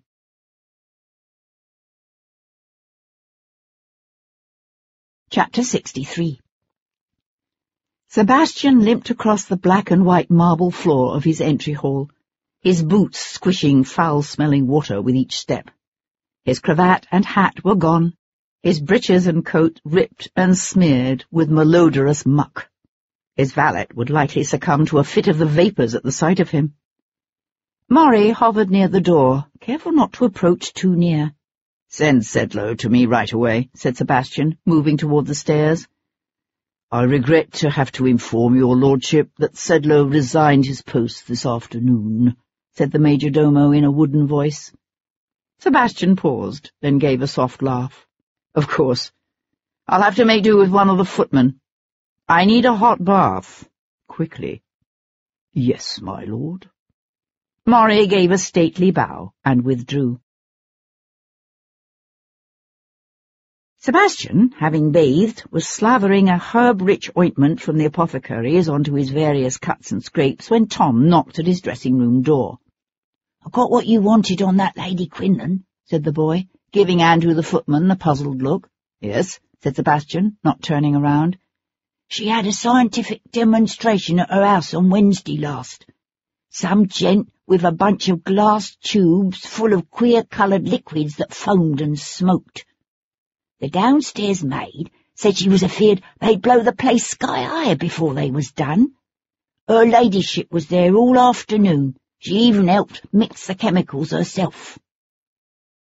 Tom paused, his nose wrinkling. "What's that smell?" "The sewers," said Sebastian, pulling a fine shirt over his head. Tom accepted this without comment. "You don't look surprised," the boy said, sounding rather disappointed. "No. I already know who killed Guinevere Anglesey." Sebastian arrived at Curzon Street to find Audley House standing dark and quiet in the moonlight. Wearing the elegant knee breeches and long-tailed coat of evening dress, he climbed the shallow steps to the front door and found it unlatched. He hesitated a moment, listening to the stillness. Then he pushed the heavy door open and went inside. Stepping into the darkened hall, he followed the faint flicker of candlelight that showed from the back of the house. The light came from the library, where a single candelabra had been lit upon the mantelpiece. The Chevalier stood beside it, his back to the door, as he worked, assembling papers from the desk. "Your servants seem to have disappeared," said Sebastian, leaning against the door jamb. At the sound of Sebastian's voice, the Chevalier started violently. He swung around, his pale face drawn and tense. "My mother dismissed them all this afternoon." "Going away, are you?" Vardon turned back to the desk. "I am. Yes?" "The Earl of Portland is dead." "Good," said Vardon, shoving the papers into a satchel that lay open upon the desk. Sebastian pushed away from the door and walked into the room. "He didn't kill her." "I know." Sebastian went to stand before the empty fireplace, his gaze on the flickering candle flames reflected in the mirror above the mantel. "Tell me about the Savoy letter." "How much do you know?" "About the plan to oust the regent? Not much. What concerns me now is what happened to Guinevere Anglesey. How did she end up with the letter?" He thought for a moment that the Chevalier didn't mean to answer. And the man turned away from the desk, his hands coming up to press flat against his face, his chest rising as he sucked in a deep breath. "The Saturday before she died, we met at an inn near Richmond." "I see." Vardon let his hands fall, scrubbing them across his face. "I know what you're thinking. But it wasn't like that. Once she'd conceived the child, we met only as friends. She said anything else would be disloyal to Anglesey. We spent that Saturday wandering through the park, then ordered tea in a private parlour at the local inn. I'd been out late the night before, and what with all the fresh air and the exercise, I fell asleep in the chair. I'd taken off my coat and tossed it aside." His lips quirked up into a soft smile that faded almost instantly. "Gwyn was always so tidy. She picked up the coat, meaning to straighten it. The letter simply fell out of the pocket." "She read it?" "Yes. It wasn't like her to do something like that. I think she must have been suspicious of some of the things she knew I'd been doing lately. When she saw the Savoy seal, well, she simply couldn't resist." "She confronted you?" Vardon nodded. "When I awoke." He went to stand beside the library's long table, one hand fiddling with the tumble of books scattered across the gleaming wood. "She was horrified at the thought of what we were planning to do. I still don't understand it. She never had anything but disdain for the House of Hanover. There was even a family legend that some great-great-grandmother of hers had once been mistress to James II. But all she could talk about was the miseries of war we'd be visiting on the people, and the danger to me, of course. I tried to make her see that getting rid of the Prince Regent was the only thing that could save England, keep it from going down the same path of violent revolution as the French. She didn't believe it. No." He let out his breath in a long sigh, as if he'd been holding it for a lifetime. "I'll never forget the way she looked at me, as if I were a stranger, someone she'd never seen before." "Why did she take the letter?" Sebastian asked softly. "I honestly don't think she meant to. She'd thrown it away from her when we were arguing, as if it was some vile thing she couldn't bear to touch. The only thing I can figure is it must have fallen into the folds of her cloak. She didn't put the cloak on when she left, just snatched it up and ran out. I didn't realize the letter was missing until after she had gone." "Surely you didn't think she would betray you?" "No. But when I tried to contact her, she refused to see me. I had to practically accost her in the street one morning when she was on her way to ride in the park. She swore she'd destroyed the letter as soon as she discovered she still had it." He paused, his throat working as he swallowed. And then she told me she never wanted to see me again. Sebastian studied the young man's taut profile. But when you told your mother the letter had been destroyed, she didn't believe you? His face contorted with pain. No. And so your mother wrote Guinevere a note in your hand, asking her to bring the letter to Smithfield. Only Guinevere didn't bring the letter. She couldn't, because she'd already destroyed it. But your mother killed her anyway. Yes, said Vardon in a torn whisper. She said she couldn't allow Guinevere to live. Not with what she knew. When did you put it all together? This afternoon, when I saw the note, and you told me about the necklace. I came home and confronted her. She didn't even try to deny it. She said she'd done it for me. He dragged in a ragged breath that shuddered his chest. God help me. She did it for me. Your father was related to the House of Savoy? Vardon swung his head to look at Sebastian through narrowed eyes. Yes, although not to the Stuarts. How did you know? Something you said to me once, about impoverished royal relatives.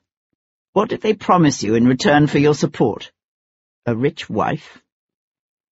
A faint touch of colour stained the ridges of his high cheekbones. Yes. No wonder Guinevere never wanted to see you again. Well, what the devil was I supposed to do? Demanded Vardon, pushing away from the window. Spend the rest of my life in poverty, waiting for Anglesey to die? The man could live another 20 or 30 years. Or he could be dead before the end of the summer. Vardon's head jerked back as if he'd been slapped. She never told me that. The first I knew of it was from you. He let out a low, harsh laugh. Do you know what she said to me the last time I saw her? She said she was glad her father had refused to let her marry me. She said she'd loved me all her life, but now she realized that the boy she'd loved had grown up to be less of a man than the husband she'd married. The silence of the house seemed to stretch around them, thick and ominous. Your mother, said Sebastian. Where is she? Upstairs. Sebastian turned toward the door, then paused to look back at the man who still stood beside the desk, one fist clenched around the handles of the satchel. This conspiracy against the prince, who else was involved besides Portland? I don't know. Portland was the contact between Savoy and the others. He kept their identities secret. Sebastian nodded. It might be a lie, but he doubted it. Men in positions of power were typically very, very careful about committing themselves to treason. What will you do?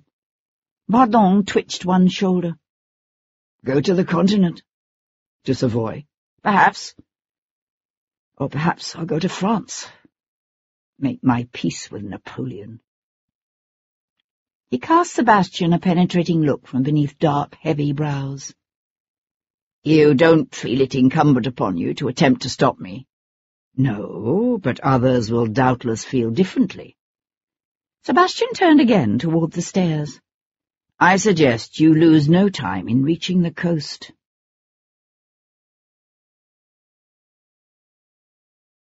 Chapter 64. A gentlewoman never lay upon her bed until it was time to retire for the night.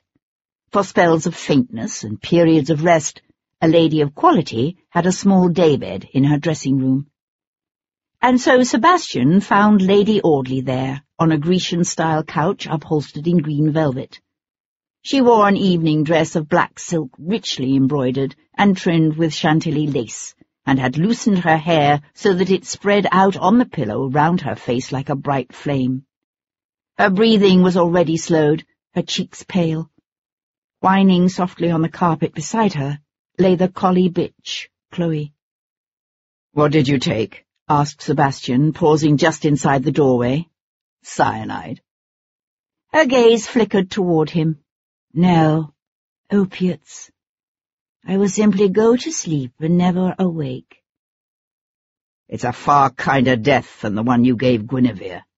With Guinevere, I needed something that would act quickly.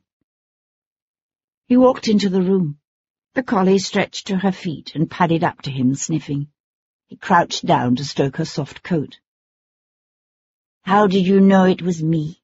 Isolde asked when he remained silent. "It was the necklace, wasn't it?" "The necklace and the note." "And the certainty that had Claire been the killer, Portland would never have disclaimed responsibility for Guinevere's death." "The note?" Isolde moved her head restlessly against the pillow. "That I hadn't anticipated. What woman doesn't destroy a note from her lover?" "Yet you sent someone to search her rooms for it after her death." "No. He was looking for the Savoy letter." "That she did destroy." With a whine, the collie returned to its mistress's side. Isolde reached out to rest one hand on her neck. "Vardon confronted me, after you spoke with him. The note I could have denied, but not the necklace."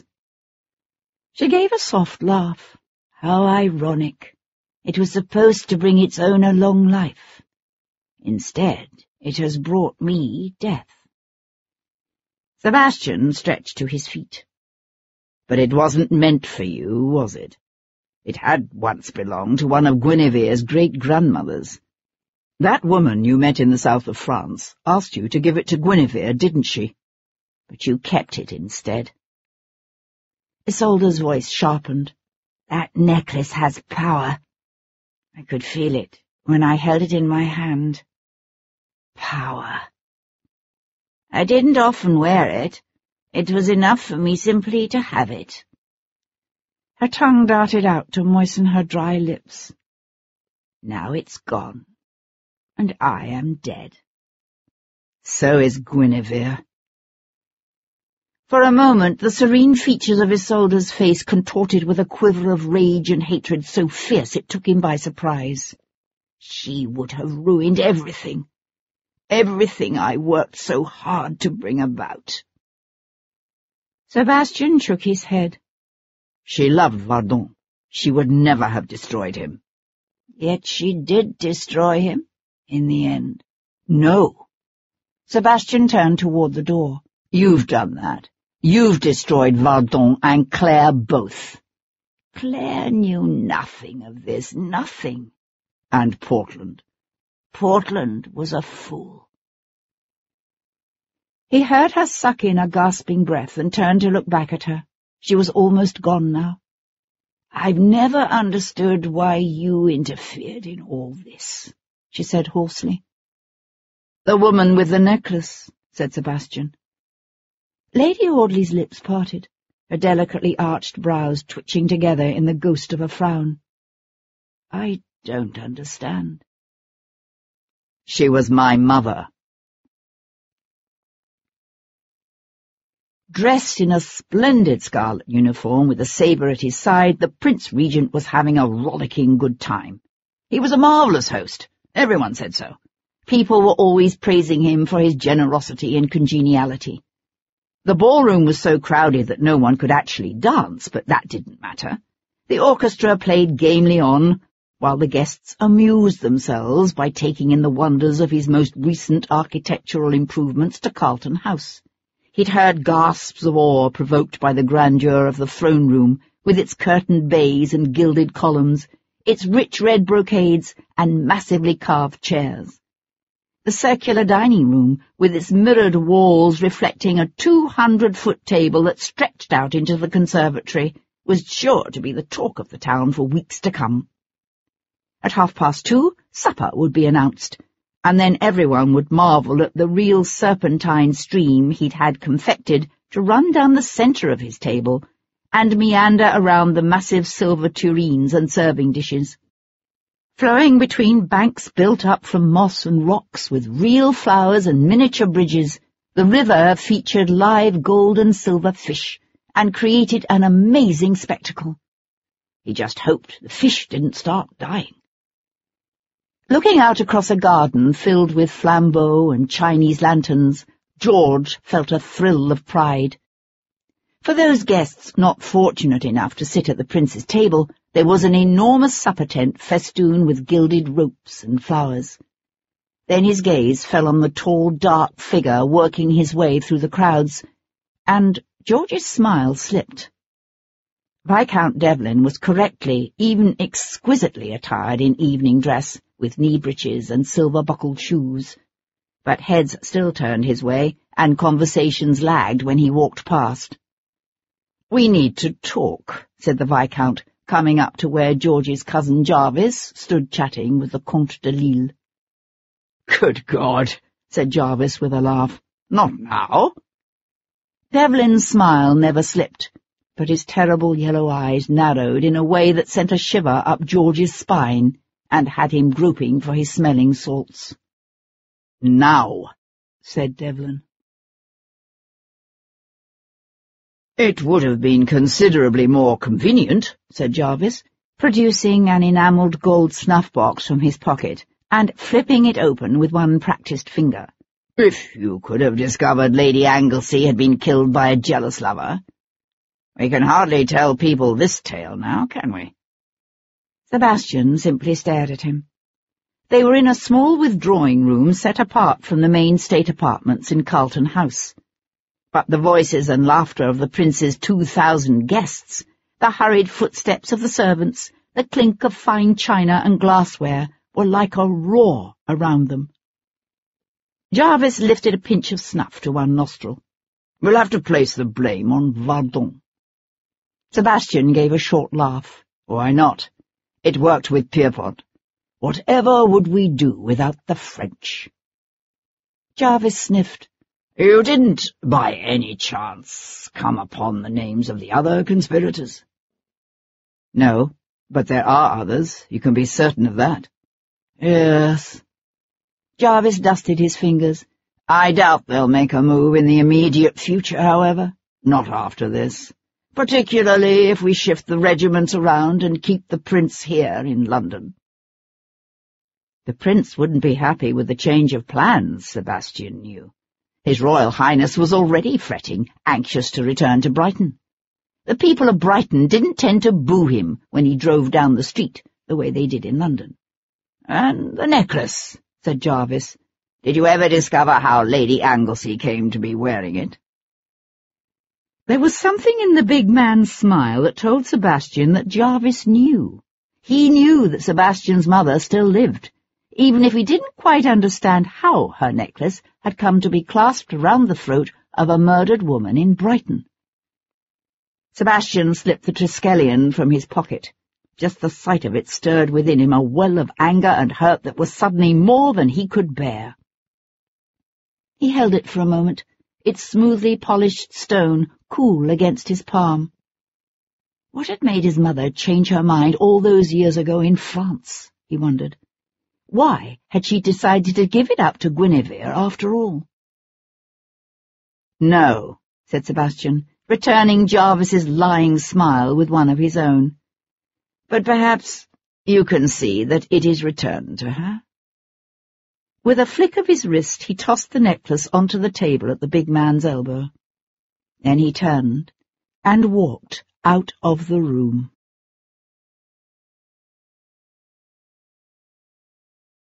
Chapter 65. The churchyard of St. Anne's lay peaceful and quiet, a place of wind-tossed trees and dark shadows trembling over tombstones that loomed pale in the moonlight. But near where he knew Guinevere Anglesey to lie, Sebastian could see a glimmer of light. Directing his coachman to pull up, Sebastian threaded his way through the trees. The light was too constant to belong to grave robbers. It was a common enough practice for families to hire a watchman to sit through the night beside the grave of a newly buried loved one. In the depths of a cold winter, it was sometimes necessary to maintain the vigil for months. The heat of summer usually made a body unusable to the surgeons in a week. Only this was no hired guard. The Marquis of Anglesey himself had come to keep watch over the body of his beautiful young wife. He sat beside her tomb in a campaign chair, A rug pulled over his lap despite the warmth of the night. A blunderbuss lay across his knees. "Devlin here," Sebastian called in a clear, ringing voice. "Don't shoot." "Devlin?" The old man shifted in his chair, his face contorting as he squinted into the darkness. "What are you doing here?" Sebastian stepped into the circle of light cast by a brass lantern and hunkered down beside the old man's chair. "I've something to tell you," he said.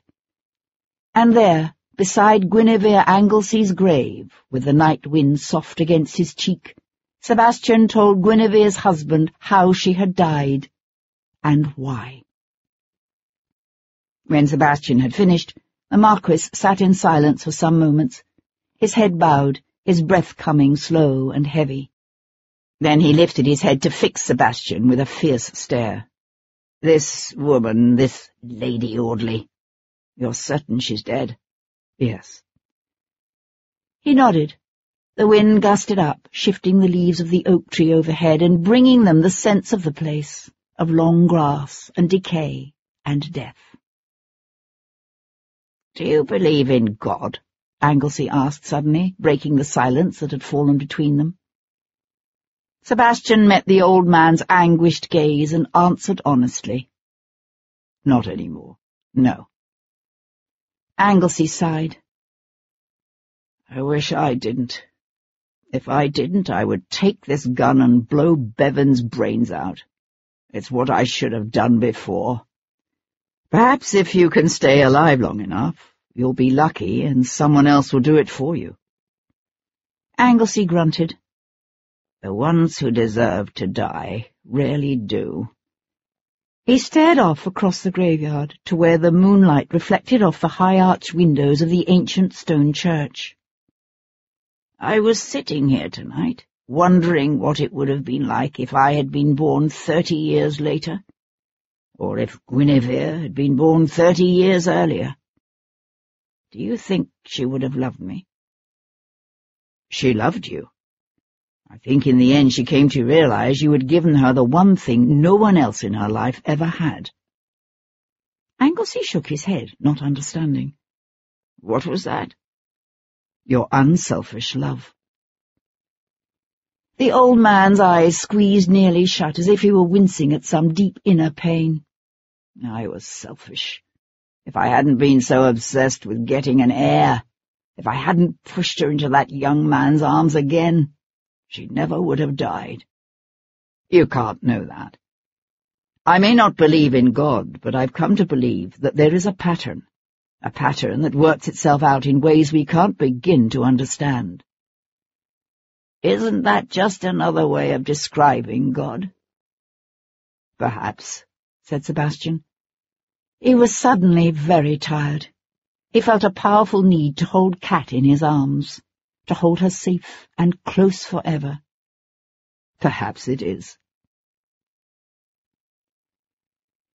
He came to her in the stillness of the night, when the last carriage had rumbled through the streets, and the moon was only a pale memory on the horizon.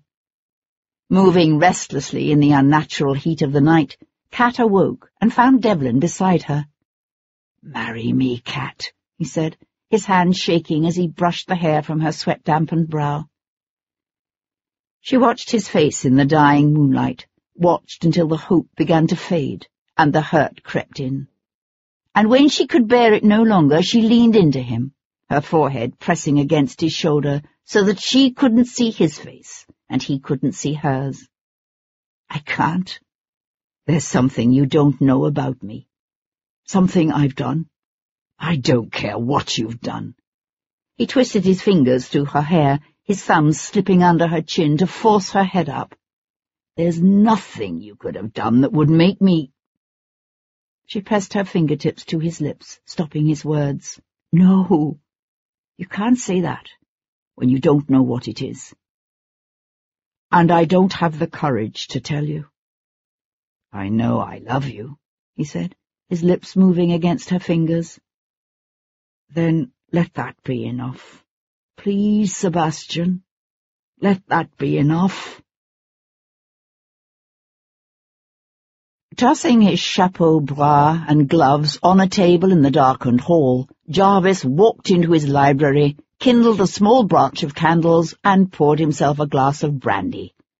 Smiling with satisfaction, he carried the brandy to a chair beside the fire.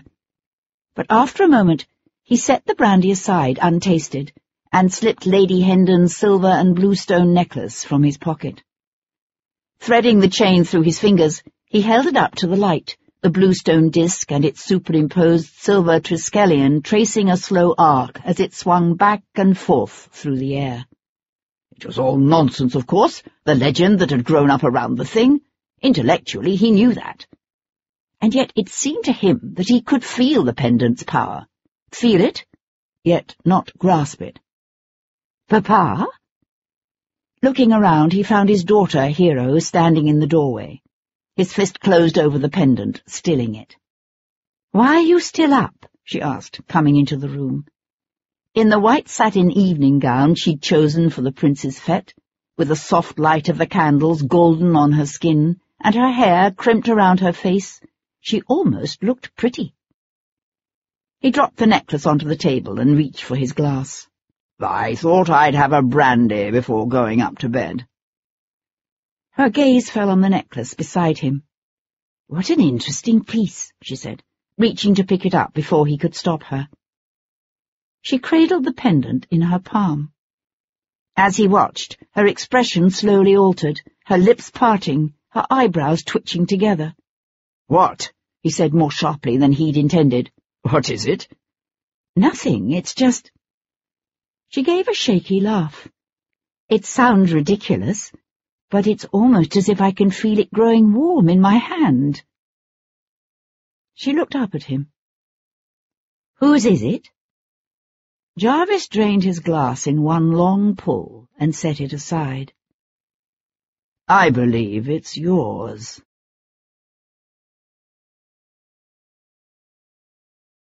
Author's note. The Jacobite threat to the Hanoverian dynasty was considered quite real in Georgian England. The Catholic Relief Act of 1778 was contingent upon the swearing of an oath to disavow the Stuarts. But the death in the early 19th century of Henry Stuart, brother of Bonnie Prince Charlie, effectively ended the Stuart dynasty. Their claim passed to the King of Savoy, who was descended from the daughter of Charles I. The Hanoverians traced their descent from a daughter of Charles I's father, James I. This much is history. The Prince of Wales did indeed hold a grand fete in June of 1811 to celebrate the beginning of his regency. It was much as I have described it, although sticklers will note that I have moved its date back to accommodate my story. The Prince Regent's obsession with all things Stuart was also very real, as was his enormous unpopularity. The song Sebastian hears the crowd singing on the night of the fete was actually part of a poem written by Charles Lamb in 1812. However, the 1811 conspiracy to replace the Hanovers with the House of Savoy is my invention, as is the existence of a daughter, Anne, married to a Danish prince. The story of the Welsh mistress of James II and her necklace is based in part on the true story of a woman named Goditha Price. She bore Prince James 2 children, one of whom, Mary Stuart, married a Scottish laird named Macbean. As a wedding present, she received from her royal father her mother's necklace, an ancient piece in the form of a silver triskelion set against a bluestone disc. The necklace is said to grow warm in the hands of the one destined to possess it. It is also said to bring long life. Mary Stuart gave the necklace to her son, Edward Macbean, when his participation in a rising against the Hanoverian dynasty on behalf of his uncle, the Old Pretender, led to his exile. Macbean sailed for America, where he lived to the ripe old age of 102, and fathered a large family from which the author is descended. The necklace has not, unfortunately, descended along my branch of the family. Its most recent owner, a salty old lady I first met over the internet, died at the age of 103.